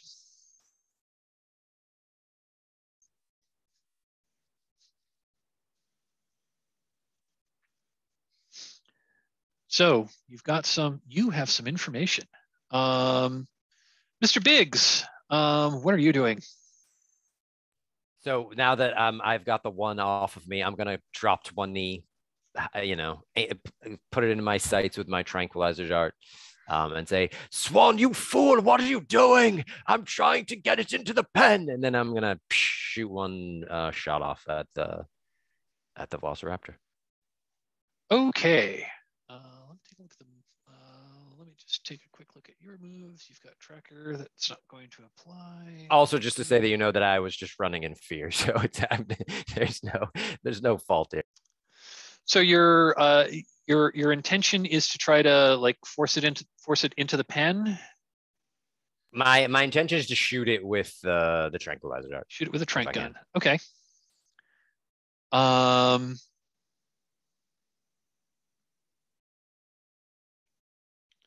Okay. Well, it sounds like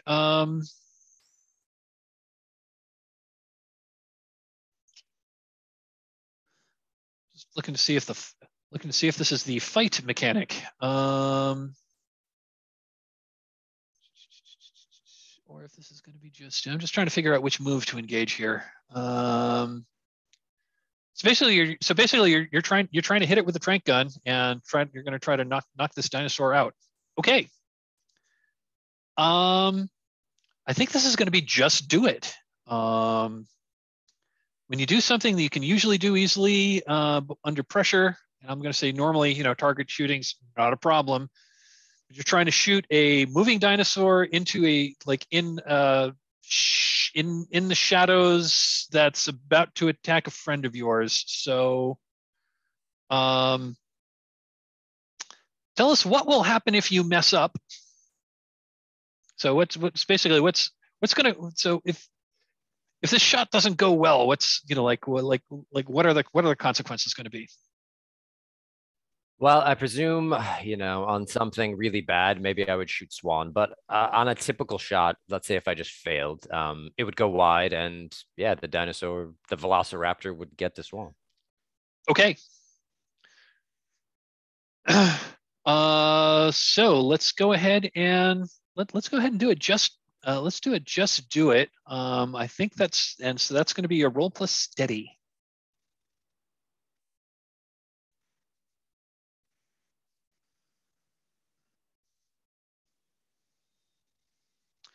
Ooh, okay. You rolled an 11 on the dice. And... So I think I got a 12 total. Yeah, my steady's 1.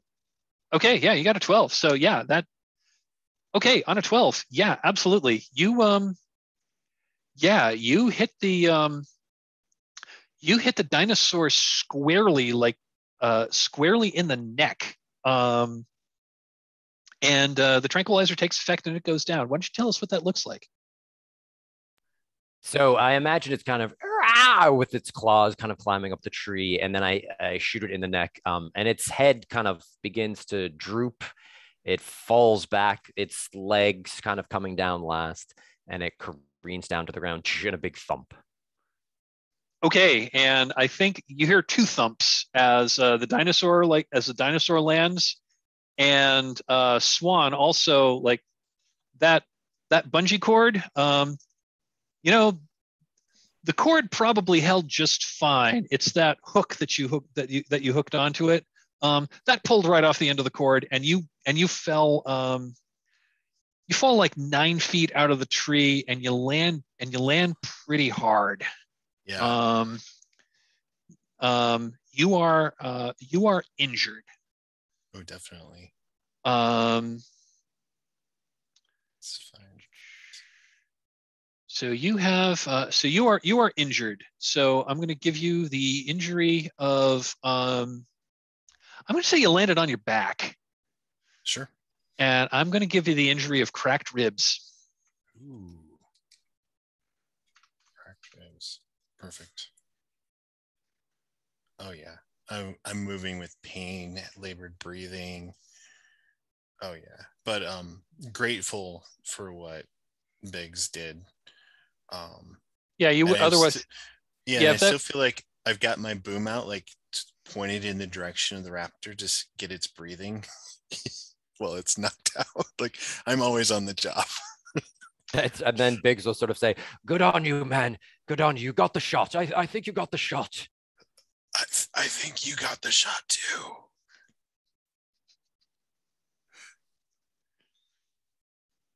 So Mr. Swan is injured.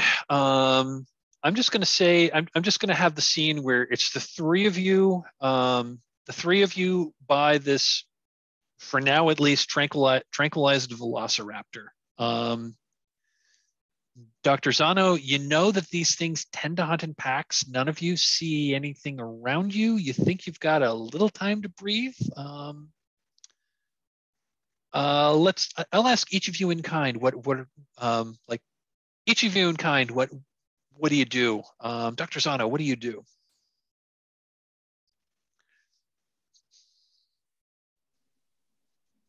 I tell him to set up a shot.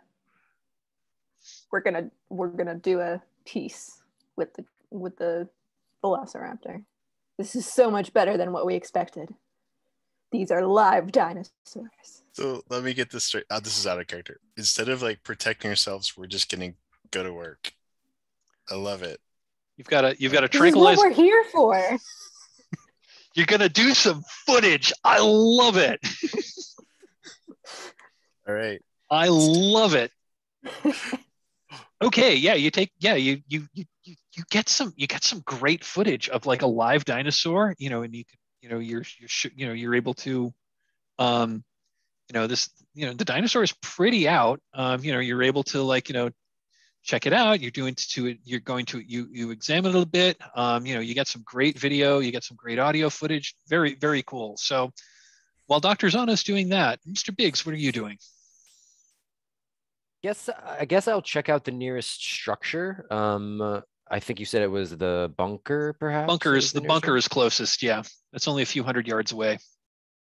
I'll kind of take a quick. I'm not gonna like do a full-on thing, but I'm gonna go and I don't know, see if there's any evidence of anything or doors open, anything like of the kind. Got it. So it's got a heavy steel door, with like a hand, with like a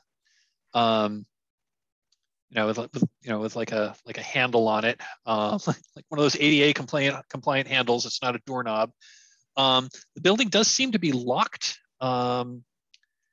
There is a small, narrow window. It's long. It faces into the pen. It's a long window and the door is on the back, away from the pen. It looks like the fencing basically comes like around the building. So it's got like one end in, so it looks like it had one end of building was facing into the pen, and you'd have to like get over the fence or cut through the fence to see it better. But from where you can see, it's got like a long, narrow window. It's, the window is maybe 4 feet long, but only about maybe 6 inches high, and it's looks like it's filled with bulletproof. It looks like, and the window, it looks like it's made of really thick glass. There is a single door on the other side, and like I said, it's the steel door with a handle, and that door is locked. It's a small building. It's single story, so it's only about I'll say the roof of the building was about flush with the fence, and there's more just the roof of the building is just a massive razor wire. Mr. Swan, what are you doing? I mean, this is why we're here. So did Dr. Zano mention that there would be more coming, or did anyone mention that? Or am I still oblivious? That's a question for Dr. Zano.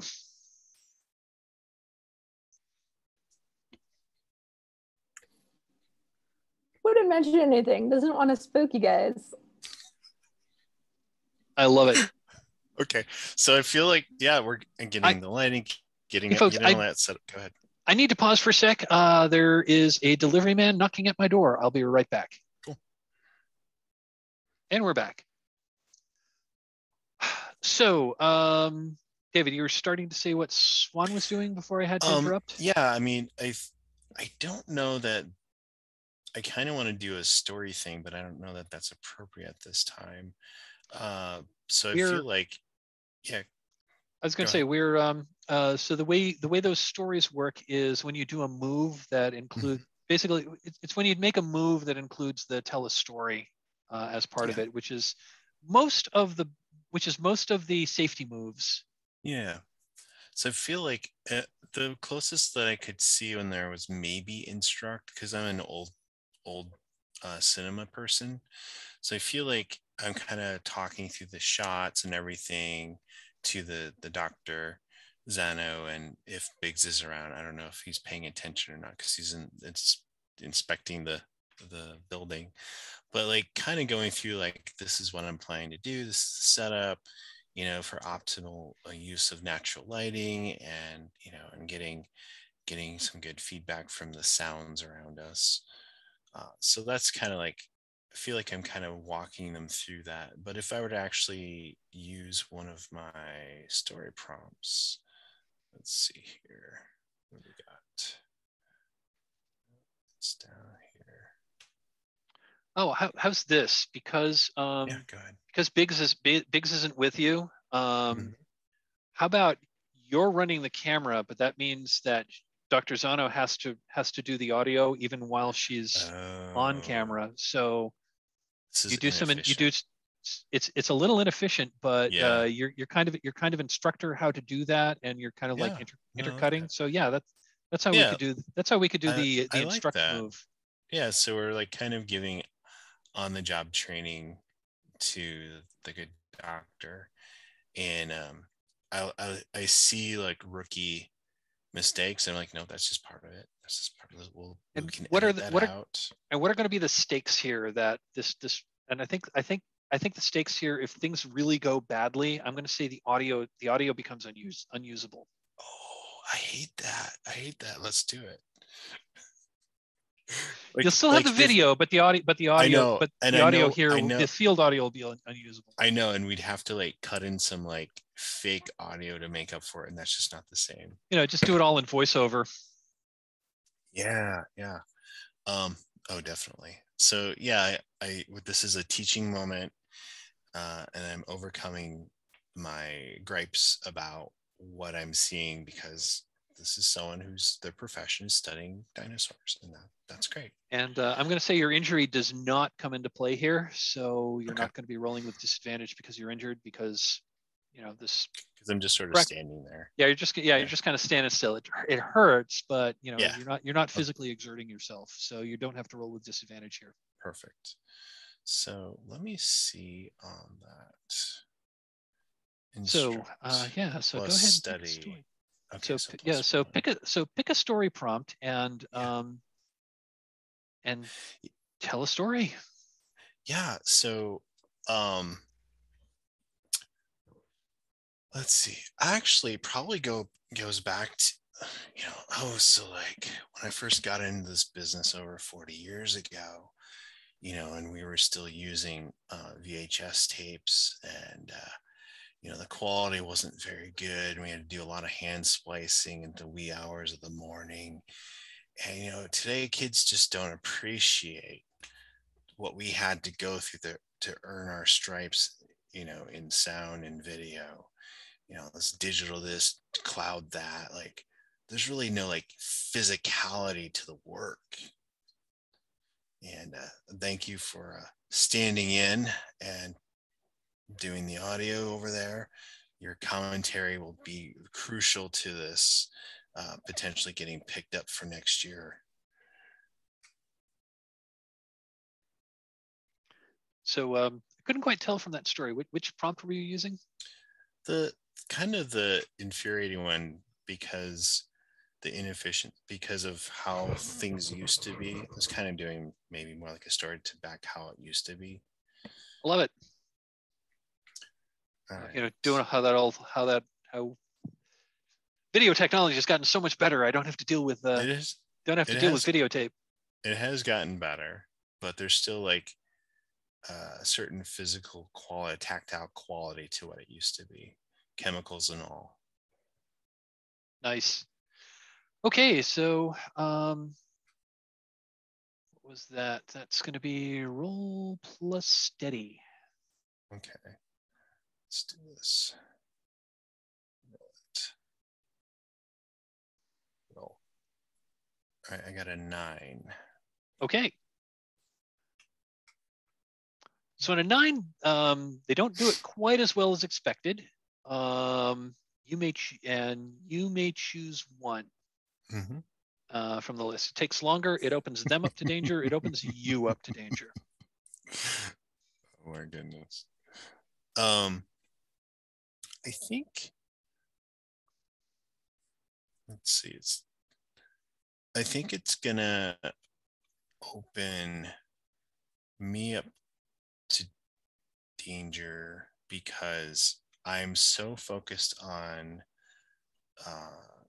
making sure that this audio takes, and I'm also like really focused to kind of ignore the pain. Like I'm just so like in the zone of work that I am oblivious to anything outside of that. I'm going to say I love it.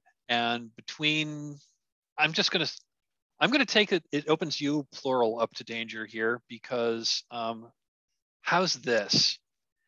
So, you're instructing Dr. Zano on how to use the audio equipment. And so you're like cutting forth between actual filming, pausing, futzing with the audio, doing that better. You go back to, you're so focused on that.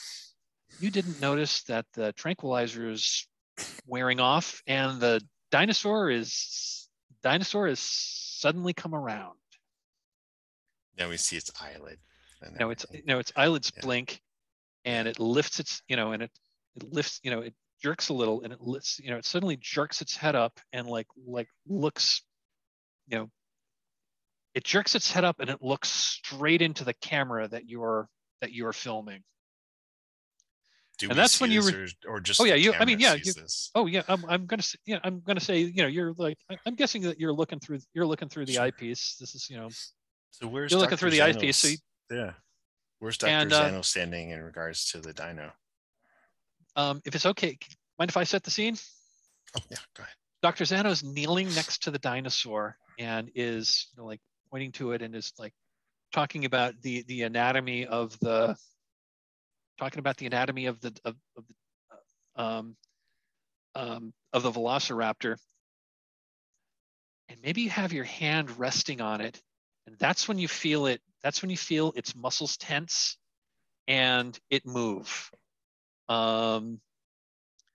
Zano, how do you react, and what do you do?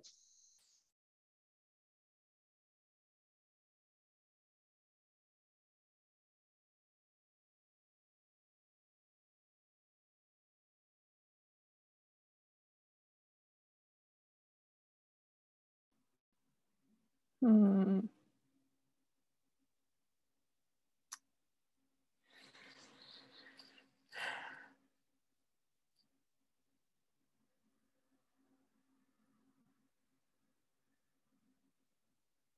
They don't like loud noises. So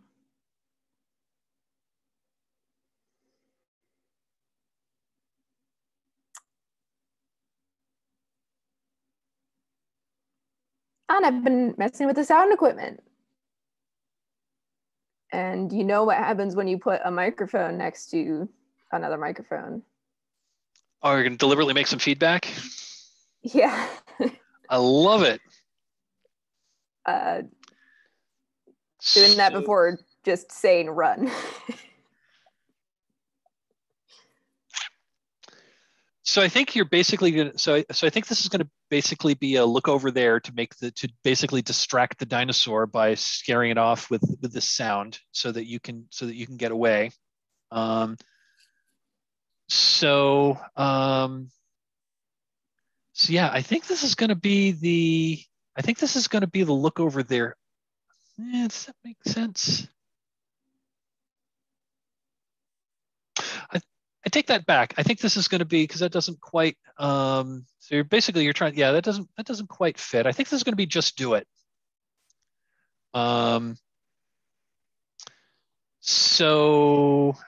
Which is kind of the catch-all. Which is kind of the catch-all of do something risky that isn't covered by one of the other moves.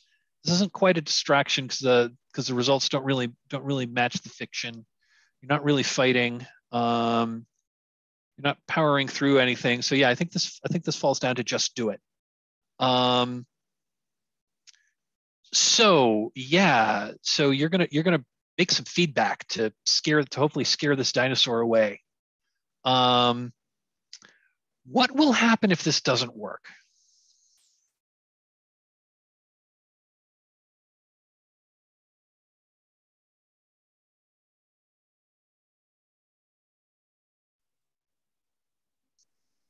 This is like worst case scenario, right? Yeah, this is like worst case scenario. Like if you totally botched the roll, what's going to happen here? I've got a suggestion, but I've got a suggestion if you want one, but I was thinking it makes the feedback, but instead of being incapacitated by it, the Velociraptor calls for help. Oh, I like that. That's even better than what I was going to pose that, you make the feedback and it doesn't like the noise, and instead of chasing it off, you've enraged it.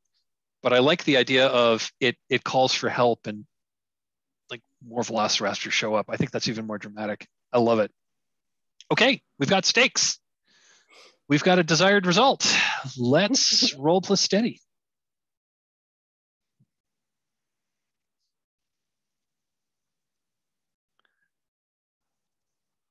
Nice. I got a 4. Ooh. So, yeah, generally on a miss, the GM or the Dino Master will describe what happens. So, I think I'm gonna narrate. So, you bring your mic. So, so you can tell this. You suddenly realize that this dinosaur has come around, and it's like slowly turns its head to look at you. You put your microphone next to the speaker, and it gets the feedback. It startles the dinosaur. It like jumps to its feet, takes a few steps away, raises its head, and it makes this like sound. Like runs away from you a little bit, stops and turns, and that's when you hear rustling in the bushes from, that's when you hear rustling from your left and from your right and from in front of you. As you see 4 more velociraptors like come out of the woods. What do you do? Run. I think that's good. Okay, so I think everyone is going to run. So this is going to be the run move. When some or all of you act together, for example, everyone runs for it, the hero in the worst position or the lowest relevant stat rolls. The rest of the heroes are assumed to succeed, perhaps with cuts and bruises. So I believe that's going to be Mr. Swan, who's got the 2 cracked ribs, is going to be the one that's in the worst position to try to run for it. And because you are injured, because you're injured, I think your injury is going to happen here. So that means you're going to roll with disadvantage. And the way that works is you're going to roll 3d6 and throw out the highest. So you're going to add the 2 lowest dice and then your stat. Yep. Okay. Let's do this. So roll plus fit with disadvantage. Yep.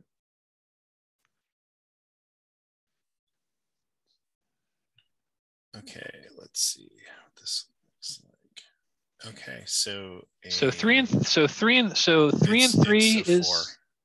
Oh, right. Yep, it's a 4. Ooh. Yep.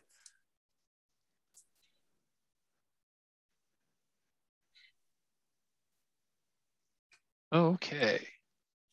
I mean, it's actually, it's a 5, but it's still a miss. 3 and 3 is 6 minus 3 and 3 is 6 minus 2. 1. Or sorry, minus 1. Yeah. Yeah, you're minus 3 and 3 is 6 minus 1 is 5. It's still a miss. Okay.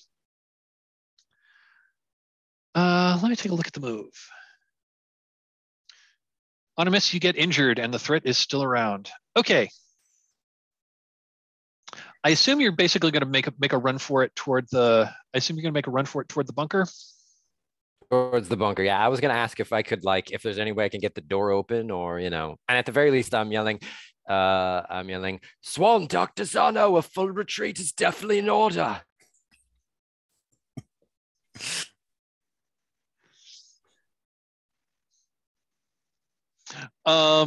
I'm just going to say for the sake of drama that you're fumbling at the door. There's like quick cuts between between the doctor and Mr. Swan, like trying to get away. Swan's clutching his ribs as he's, Dr. Zano's definitely faster and is getting away. Cut between them and the dinosaur, and this pack of velociraptors coming at you. Cut to Mr. Biggs, who's Mr. Bigsby, who's like trying to get this door open. I'm guessing you're like using wait, you're the hunter, not the engineer. So yeah, you've got like this big old like knife with the serrated thing on the back, and you're like jamming it in the knot. And yeah, you get the door open just as Dr. Zano runs around the corner. You look behind you and you realize that Swan's not right behind you. Camera cuts to Mr. Swan, who's like clearly wincing in pain as he approaches. And so on a miss, you get injured. So when you get injured, so when you are grievously hurt or take an injury while you are already injured, you're in bad shape. Tell someone your darkest secret or unfulfilled hope, then choose one. Let's say this. So Biggs and Dr. Zano are by the door, and they're like waiting for you to come around. You come around the you stagger around the corner, and the dinosaurs are like right behind you, and one slashes you across the back. You stagger forward. I'm going to say that Biggs and Dr. Zano grab you, pull you into the door, slam the door shut behind you, and you can hear the dinosaurs like screeching and clawing and like thudding against the door. You're inside basically this spare utility room. It's got a concrete floor. It's got cinder block walls. It's got like like fluorescent tube lights, but most of them are out. There's like one light that's on and it's flickering. It's pretty much just a bare room, and then there's a second metal door. This is not a very big room. It's like it's like maybe 10 feet wide and like 8 feet deep. It looks like there's like a sentry's desk or like a watchman's desk that's there. Just a simple steel desk with a swivel chair. There's nobody at it. Oh, and there is a computer terminal on it, but it's not on. There's a secondary interior room. Mr. Swan, you've taken a second injury, and that is you've been like slashed by, like, one of the dinosaurs got a nasty slash across your back. So you've got like this open gaping wound in your back, and you still have the cracked ribs. We are going to do the casualty move here. When you are grievously hurt or take an injury while you are already injured, you're in bad shape. Tell someone your darkest secret or unfulfilled hope, and then choose one. And your choices are: you get one final heroic act subject to the GM's discretion before you die, or you're out of commission. You're unable to do anything, but your character will survive if the others can get you off the island in time. Either way, choose an unused playbook and create a new character. Okay, so I think what I'm leaning towards is, let's go down here. Unfulfilled hope probably is to have won some sort of important, equivalent of like the Emmys or whatever for, documentary. And I don't think I'm going to live to see that. And I've been like working in this business for like 40 years, and to die on this sort of like island with dinosaurs just seems a little bit kind of dark humored. I never thought I'd go out like this. So I'm probably just talking about that with my compatriots about, like, you never know where life is going to lead you, but maybe one of you will carry on and deliver the film and we'll get that award. Aw.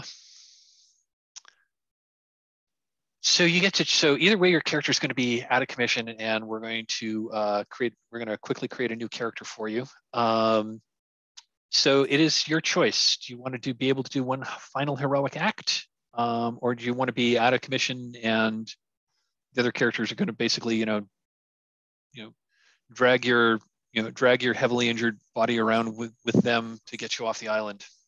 Which do you wish to do? Yeah, I don't know what a heroic act would look like for my character at this point. Does anyone have a suggestion? I do have a suggestion. Go on, please. No, I have a suggestion, but I presume you hand over the film and you say, get it to the outside. Make sure that it's seen, that kind of thing where you're kind of like, yeah, I mean, just more or less what you said. That would be the heroic act to me. And then we sort of take it and we're like, oh, we have to get this. I'm like the bait that helps you to escape from here. Is that what we're doing? I was going to suggest just that Dr. Zano, that these velociraptors are clever and they can figure things out, because Biggs, you jammed open the door, which means you broke the lock, which means it's closed, it's latched. But if those velociraptors figure out how to open the latch, they're going to open that door and they're going to come in. So maybe, Mr. Swan, you volunteer to basically stay there and just like keep that door handle up as long as you can to give your friends time to get out of there before the dinosaurs get into the room. Would that be cool? Yeah. Okay. Fantastic. I'm looking at the time. It's a couple of minutes before the top of the hour. I would like to call let's call a 10-minute break here. We'll come back. I'm gonna I'm going to do a little bit of narration, and I'm going to hard frame a new scene. And David, if you want to think about like how you might want to have a new character that because you're now in a facility. I think an obvious choice would be to you play the survivor, or alternatively you play you play some personnel that were part of this facility. Like a soldier would work, or any of the playbooks would really work. It would be someone who was affiliated with a facility, and we'll maybe fill in a little bit of backstory there. Or you want to, so think about what kind of character you want to play. I will hard frame a new scene when we get back, and we'll take it from there. Also, when we come back, this is going to be the start of Act 2. So everyone, including you, David, when you create your new character, go ahead and take your first advancement. So I've got 2 minutes till, so let's come back in 10 minutes. Okay, and we are back for the final hour of Escape from Dino Island.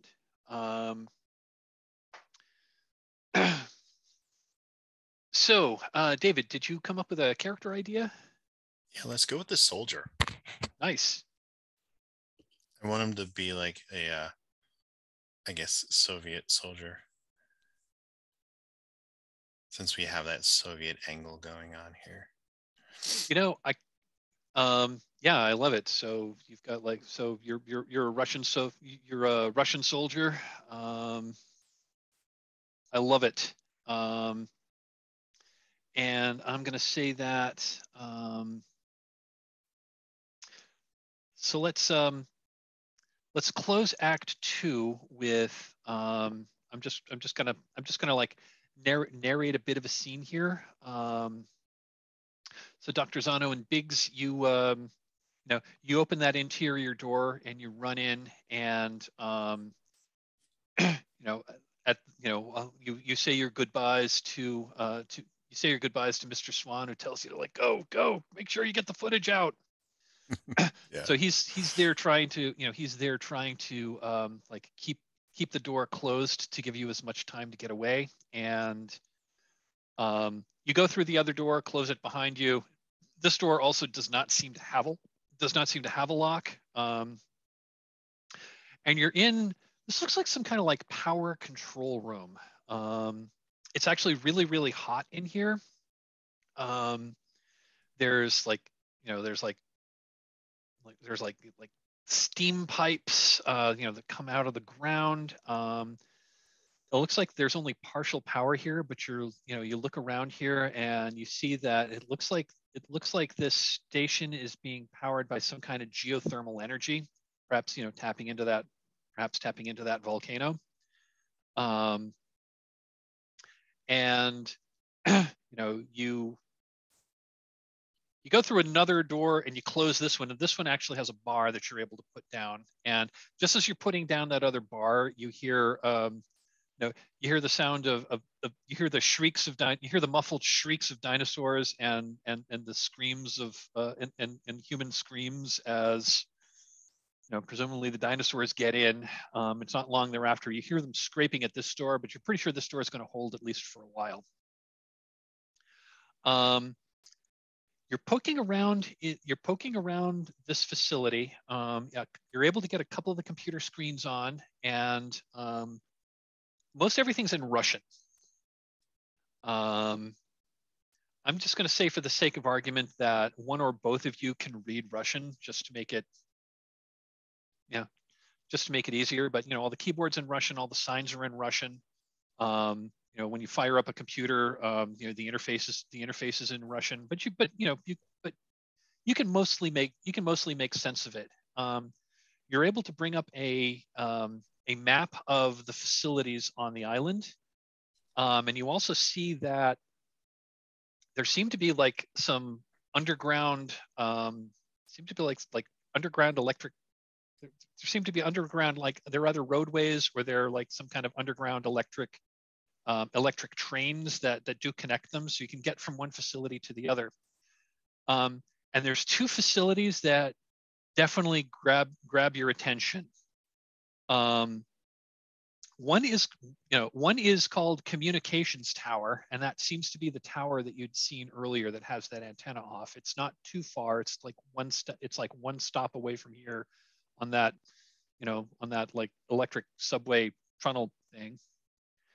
And then there's a second one that is called, and there's another one that's simply called the Gate.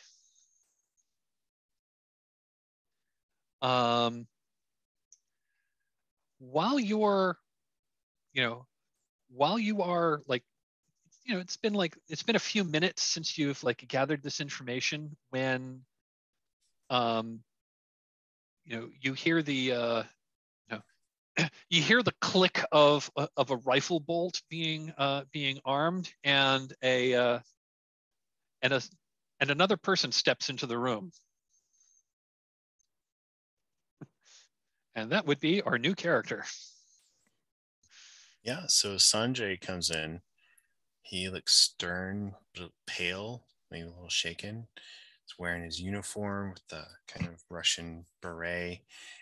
And he probably says in, his less practiced English, "Who are you and what are you doing here?"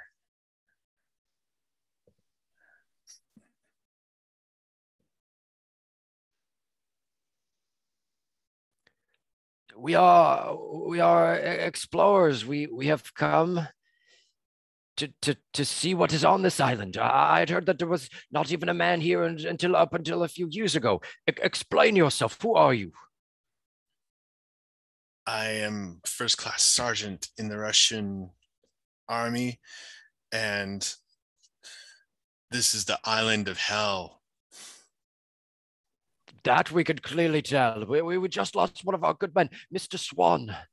It was a terrible thing. He was just eaten down the way. Worst thing I've ever seen. And I've been on some hunts. I've hunted great Caledonian boars and giant tigers, things you couldn't even imagine. But dinosaurs, what is this, man? It is madness. It is science gone awry. What a madness. Dr. Sano, what do you have to say? No idea. How are there people here at all? How? It's just How like did you come complete here? disbelief. Like, we've been here. We've been monitoring the situation, which is it is impossible. Wait, Russia knew about this outpost the entire time? The Russians know everything. So I'm going to say, they came in on a Russian military ship. Why didn't they tell us? Decommissioned. It was in private hands. That was the Soviet. That was not Russian. Yeah, decommissioned. Yeah, Yeltsin sold that off. Yeltsin sold that off in the 90s. Not true Russian. I'm gonna say, so Sanjay, I'm just gonna fill you in on a little bit. You've been here for about a year. You're part of an act. You are part of you're part of the security team that was providing providing protection for this scientific facility that you kind of didn't really understand. It was some kind of like, from what you gathered, it was some kind of like physics research that was working on that was like working with tachyons or something like that. I don't know. But about 6 months ago, there were actual dinosaurs. Like, you'd never seen dinosaurs before, but now there's suddenly dinosaurs on this island. And you and your superiors were told to basically, erect more defenses around the research facility and, protect the facility from these dinosaurs, wherever they came from. So let me just clarify. So is it after post-tachyon dinosaurs appeared, or Yeah. there were Ex- okay. Yeah. So the scientists. So probably, you were here for the first 6 months. You know, the scientists were working on some kind of physics thing, tachyon. Right. I don't know. Right. It's like, you know, those eggheads are doing something. I'm here Exactly. to, you know, we're just here to. As long as it we're just takes here for, down the US, we're okay with it. Yeah, pretty much. Yeah. You know, as long as we stay ahead of both the U.S. and the Chinese, we're good. Yeah. Probably, you know, Dr. Zano, does Dr. Zano wear like any kind of indication that they're like, you know, scientists or anything like that, or not? I mean, she looks like a paleontologist, like archaeologist, like so like the digging outfit type clothing, but nothing to say like she's a scientist per se. Okay. Would you be in? If, I was just gonna pose, you know, because you're like on part of a TV crew. Would you be wearing something that would, like, you know, indicate your position on the show? Like, I don't know, like some kind of a jumpsuit or a safari suit or something like that. oh, or like a logo from the show. Oh yeah, the show's yeah. logo on your. What was the name of the show? Maybe there's like a name tag on her lapel that's like Dr. Lindsay Zano. And like on the back of all of our shirts is like the logo for the show. Okay, I think when you come into more of the light, and he sees that, he's like, what was the name of the show again? What did we decide on? Maddox, right? It was Maddox. Maddox, The real Maddox, Lost the real Lost World. Yeah. Which is season 2. Which is season 2 of Maddox. He's like, you know, and then he just starts rambling in Russian, like, I love that show. I can't believe you're here, and like, oh, the real Dr. Zano, you know, like, I'm your biggest fan, you know. I love it. And then he natters on about the tachyons and the dinosaur. He has no idea what's going on, but he's so reassured that the show was brought here to solve this puzzle. So, you know a couple. So I'm just going to say, Sanjay, you know a couple of things. You know that the communications tower has a signal jammer, so that basically this so that whatever broadcasts that you do can't be picked up, and if anyone stumbles on the island, they're not going to be able to send a signal out. The second thing you know is that in the last couple of is that there was some kind of accident, and the scientists and most of the security detail left the island a few days ago, but they left a small team behind to basically guard the place with assurances that they were going to be sending someone back to pick you up. Assurances.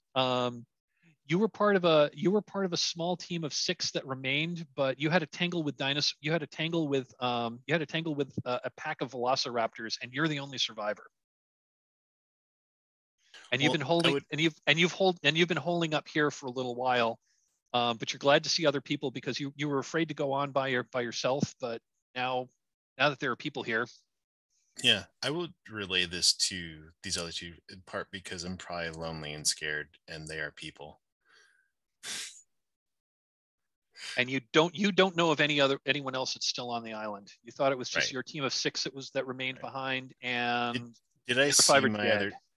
Okay, I saw the others die. So I'm gonna say that you're basically on patrol at one point, and you were attacked by a pack of velociraptors, and you were the only one who was able to escape.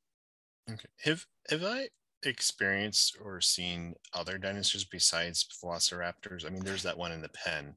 You have, the in the pen that had been there had been a small herd of triceratops, like bull-like things with a crest and 3 horns. Yep. And you have seen some flying dinosaurs. They aren't really dinosaurs. You've seen some pterosaurs flying in the sky. Okay. Well, I'm going to tell the good doctor about all of these things because I watch your show.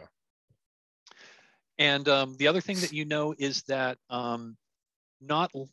what made the scientists leave was the island started having earthquakes a few days ago, and they've been increasing in frequency and severity as time goes on. You think you heard one of them say something along the lines of the geothermal equipment, like they dug one of the geothermal wells too deep, and that now the volcano is active again. Great. And as you're relaying this, there's an earthquake. Of course. I was just going to ask, when was the last one? Perfect. So do we need to make a move for earthquake survival? Nope, not at this time. This is just for dramatic effect. Okay. Shaky cam. Again, because we're starting to run low on time.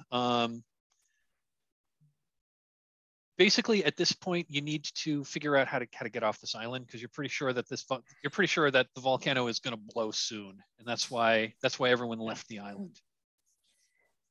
So we'll say, Dr. Zano, I feel as if we have enough film recording. Sanjay, you look like you're good with the rifle. You're definitely with us. We're trying to find a way off of this island. The plan is to escape via a research vessel. 6 people can fit. There's only 3 of us, and perhaps there's a pilot, I imagine. That's a room for 2 more if we pick up anyone else. But I say we get out of here as quickly as possible. Now you know that there's and Sanjay, you know that this communications tower, that's where the signal jamming is coming from. Yeah.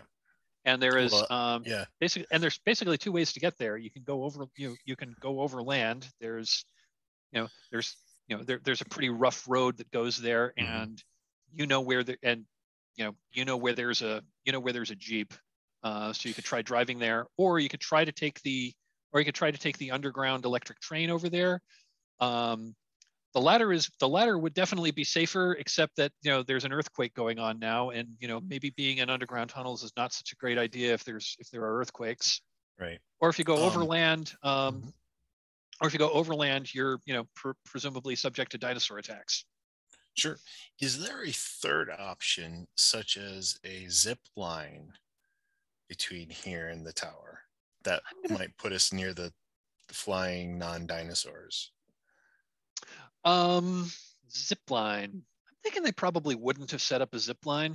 Okay. It's probably far enough away that normally they would have taken their like underground tram, or they would have taken a road. Okay. I guess the Jeep seems the most practical way. And Sanjay would ask, Biggs, if he's a better driver or shot. I could take the wheel. You look like you have the assault rifle. You can take second. All right. I will try to keep the dinosaurs at bay. So there's an underground walkway to a second facility. It's partially camouflaged, and there's a Russian off-road vehicle in there. You're able to open you open the bulkhead, and you like drive out onto the road, and you start driving toward the communications tower. And I'm going to say, as you're, and again, I'm trying to frame these scenes pretty fast now, because we are kind of running out of time. I would normally like to let these breathe a little more. So you're driving down the road. You're driving down the road through this boreal forest, and I'm going to say and the forest is pretty dense on either side. You're driving, you come over the hill, and there is a triceratops just standing in the middle of the road, looking like, he's just kind of standing in the middle of the road, blocking your way. You're about halfway to the communications tower. What do you do? I'll use my knowledge. Dino expert. Fantastic. Go ahead and roll plus clever.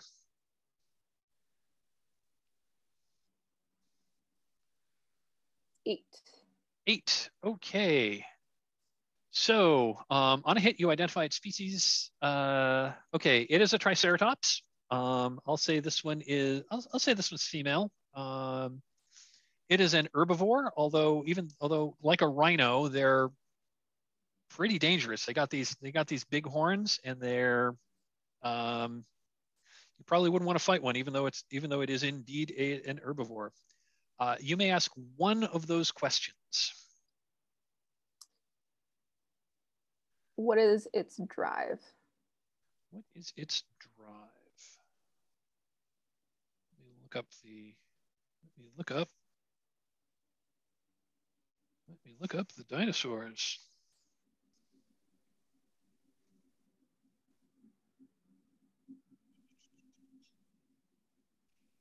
If we know why it's here, we may know how we can get it to move.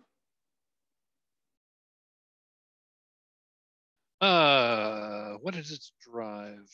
Their main drive is to defend their young. Their main drive is to defend their young. And I'm going to say they. And I'm just gonna tell you their moves. You know, they probably can charge. And they've got those big horns. So this is basically like an oversized bull. And in this scene is I'm going to relate a personal story from my personal life. There was one time I was driving in northern New Hampshire, and I went over a hill, and there, standing in the middle of the highway, was a moose. Moose are much, much, much bigger than you expect. They're about 10 feet tall to the top of their antlers, and they weigh at least as much as my car. What did I do? I waited there for 45 minutes for it to finally wander away. But you're under a bit of a time pressure here, because as you're sitting there wondering what to do, the ground shakes again. And looking over in the distance, out in the distance, you hear the sound of an explosion, and you see like a big ash cloud coming up from the volcano. And the Triceratops stops. It looks in that direction, and then it looks back down and starts eating some more of the grass. What do you do? Do we have is there anything in the Jeep that can help us, like flares or, distracting type stuff? There can absolutely be something like that. Do we have other food too for it? I have some jerky. I listed on my character sheet, but it's minor. It's not like that. This is not a game about inventory tracking. So if it makes sense for you to have it, you have it. So I'm going to say, sure, it makes total sense for you to have like road flares or even a flare gun, or, this is a military vehicle. If you want to say that there's, if you want to say that there were, other weapons in this Jeep, if it would make sense to have it, you have them. Yeah. So if we can break out the flare gun, then I don't know. And I say, Dr. Sana, what should we say? Shall we distract it? And maybe I'll just hand it to you. I don't know. A decent shot. So you're going to try more than like flare gun, it probably has ground flares, right? Yep. I'd imagine something like that, yeah. If we put some ground flares down, it might get spooked and just run away. Okay, so you're going to try to distract the dinosaur to get it to go where you want it to go? Okay, yeah. That is going to be a look over there move. Let's see, when all of you are acting together, this is more of an individual thing. You're creating a distraction to try to get it to you're trying to draw the dinosaur's attention where you intend. So who's taking this action, and describe how you're doing it with these flares. Again, whether you're using a flare gun or a road flare, tell us what this looks like. And who wants to take lead on this? I imagine the doctor, since you know more about what the Triceratops would do, would not like. That would make sense.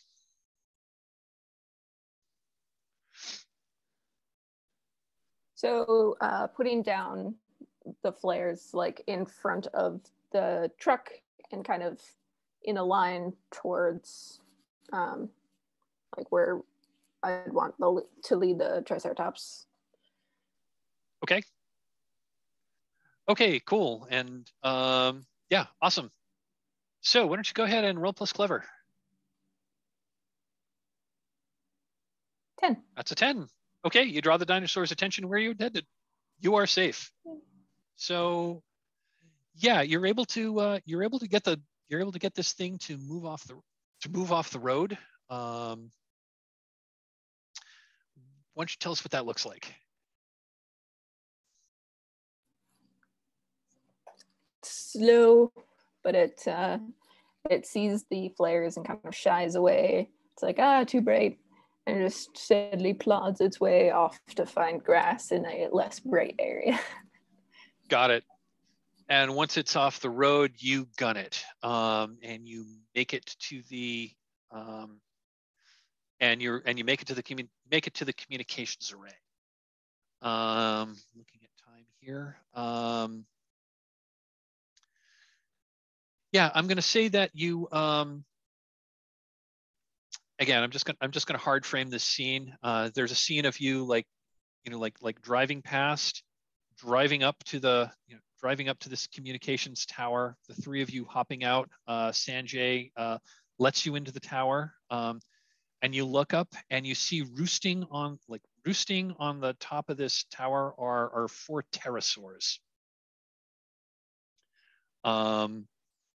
One kind of looks down at you and like raises its head and squawks just as there's another earthquake. And this is when some of that volcanic ash is starting to fall down around you. And you get into the communications control room. And what's your plan in the communications? Are you going to try to signal for a rescue? You're just going to try to turn things off? I imagine we try to signal to the research submarine to come in to get us. I would imagine, right, guys? Oh, okay.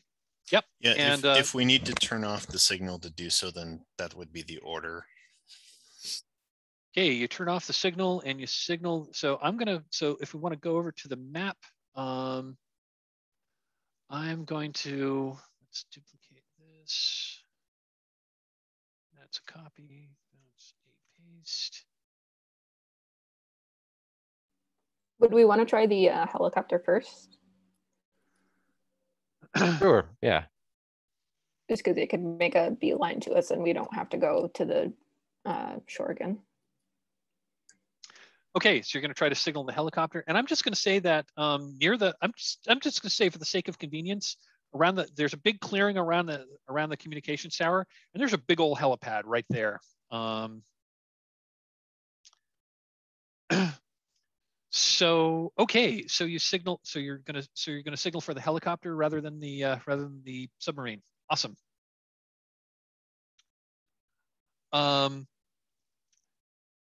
There's another. And so you signal the helicopter. You give them the coordinates, and just at that, there's another like earthquake, and at that point, the lights go off in the building. You fumble your way back out of the building, and you're basically you're basically waiting there for the helicopter to land. And at this point, at this point, the earthquakes are happening more often. You see a glow from the volcano. There's clearly lava coming out of there's clearly lava that's starting to roll down. Starting to flow down the sides of the volcano. I mean, you're at least half a mile. It's at least, it's like a mile away, so you're not like in immediate danger of lava. But there's this ash in the air that's making visibility difficult, and it's probably going to make landing this helicopter difficult. But a few minutes later, the helicopter like comes out. Like you hear the approaching engines, and it lands on the helipad. there's a mad scramble aboard the and then finally, but as the helicopter lands, it spooks these pterosaurs, and these pterosaurs jump up and they start, and they're basically going to be, and these pterosaurs are, they're basically like swooping down at you, and they're clearly agitated by both the sound of the helicopter and this volcanism that's going on. So you're going to need to basically run the gauntlet to get between, to get from where you are to the, few hundred, for like, a couple of 100 yards to get to your waiting chopper. How do you want to do that? Is it possible for Sanjay to take positions to shoot them, if not to disable them, to at least clear them far enough away for us to get there easier?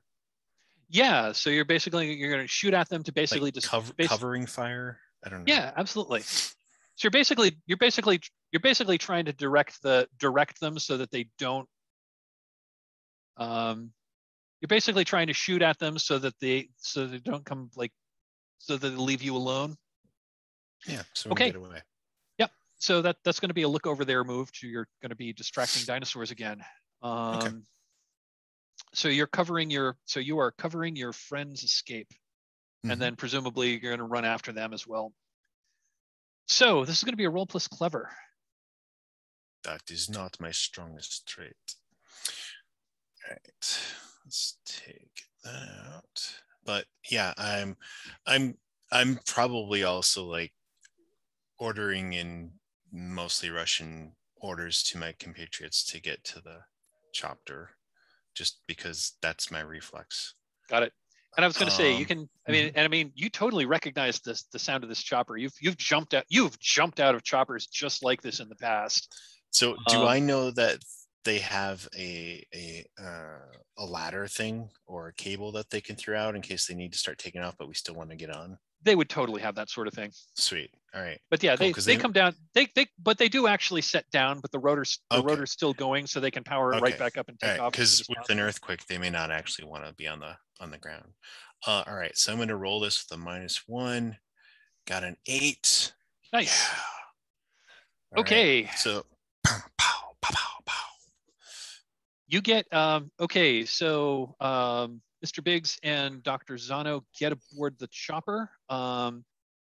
I'm going to say at this point, you're kind of like backing away with like your rifle in the air. And that's when this flock of pterosaurs notices you, and they're like dive bombing at you. What do you do? Love it. I am going to, of course, I have a Russian grenade, and I'm going to throw this into the center mass of this and then do a dramatic tumble away from the blast, hopefully. I think this is clearly fight.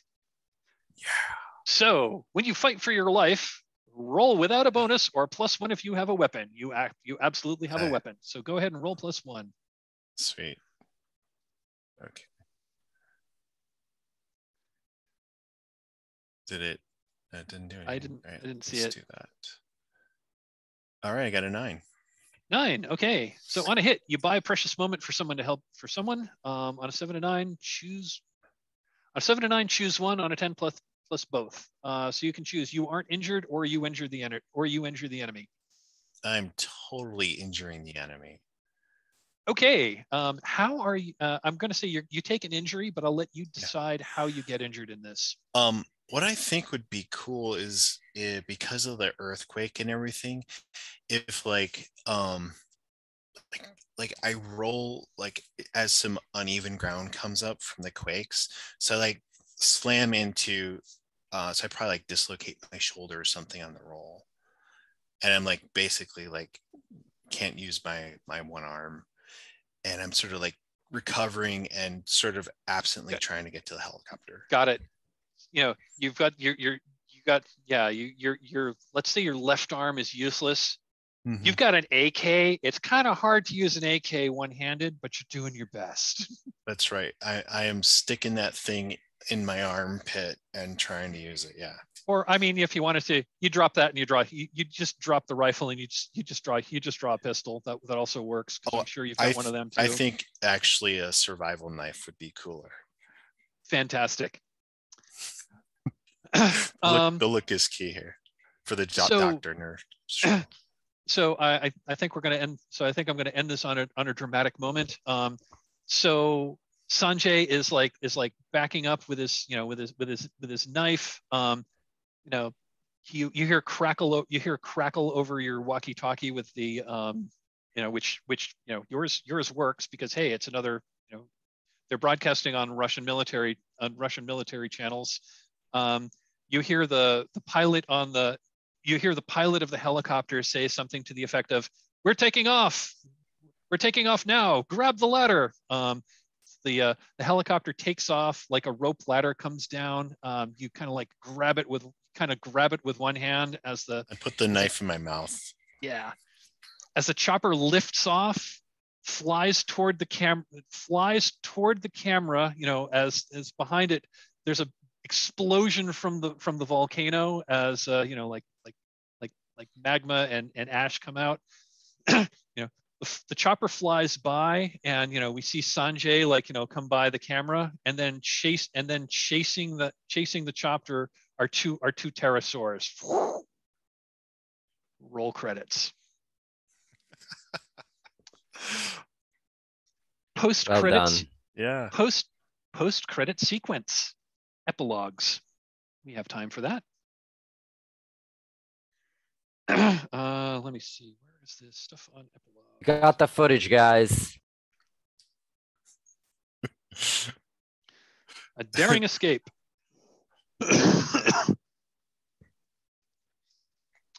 Okay, so if the heroes escape, make sure to take a moment to describe it. I think I just did.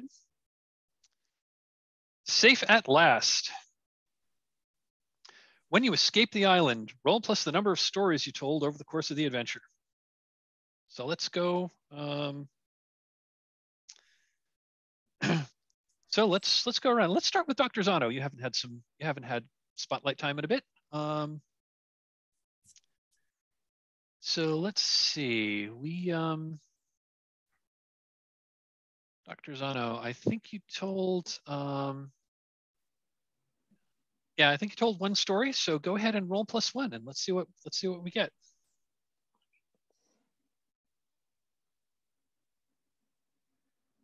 Seven. You got a 7. So on a 7 to 9, describe something that you will carry with you from your time on the island.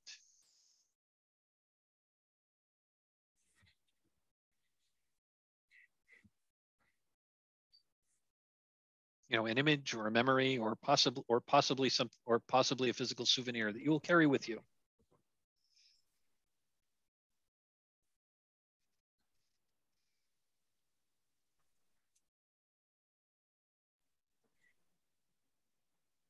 I stole something from the facility that we were in.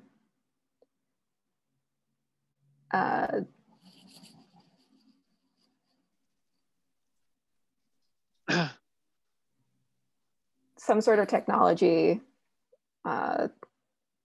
just to prove to myself and everyone else that this actually happened and this place does exist. And it has, I like if it would have the logo of whatever the organization was that had done this. We didn't have time to really describe that, but yeah, it's got some it's got kind of a sinister, high-tech-ish logo, and then Russian letters. So it's the name of something. But yeah, you have that. And what do you use that for once you're back? So personally, it's just a reminder that, I've always gone through worse. I survived this.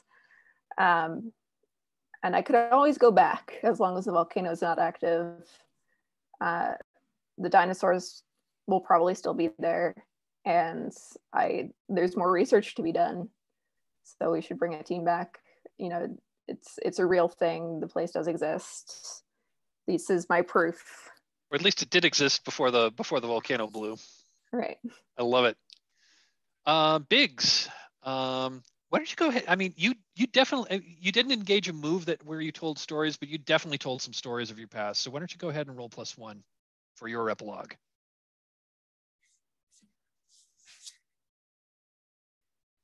So I rolled a 9, +1 is 10. Nice. So on a 10, describe something good that happens to or because of you as a result of your time on the island. So what good comes of this experience?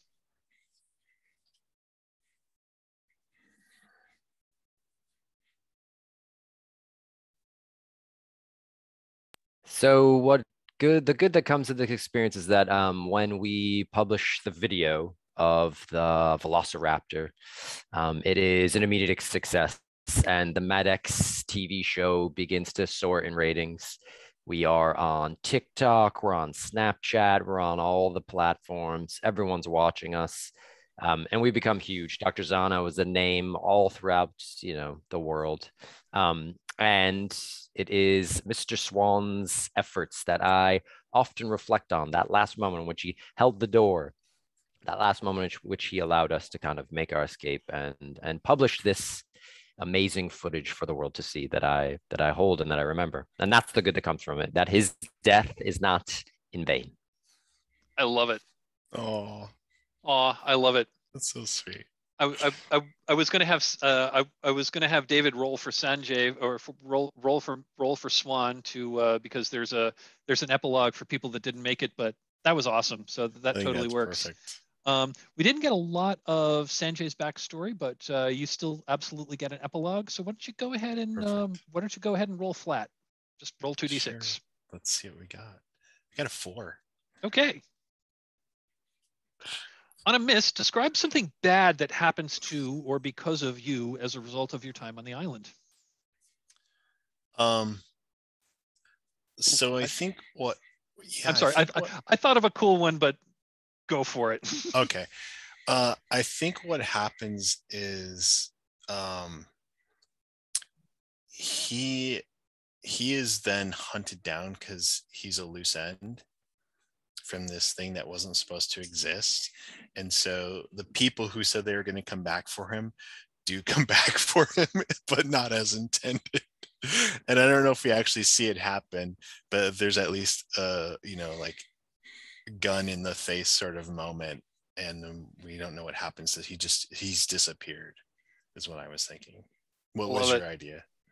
Oh, more or less the same thing. That because this video aired, it showed your face, and yeah. I was going to say that that angered your superiors. Yep. But yeah, that's awesome. I love it. I love it. And that, folks, was Escape from Dino Island. I had a blast. This is a great story. Thank you. Thank you all. Thank you, everyone. I hope folks had fun. I certainly did. We've got a little bit of time left. I normally like to do a little debrief exercise called Stars and Wishes. But I'm going to do that after I end the recording, because that's for us. That's not for the viewers. So anyone who happened to be watching this, thanks for watching. And this was Escape from Dino Island by Sam Tung and Sam Roberts. If you're interested in picking up a copy of the game, it's on itch.io. Just go to itch.io and just look for Escape from Dino Island and you'll find it. Thanks, everybody.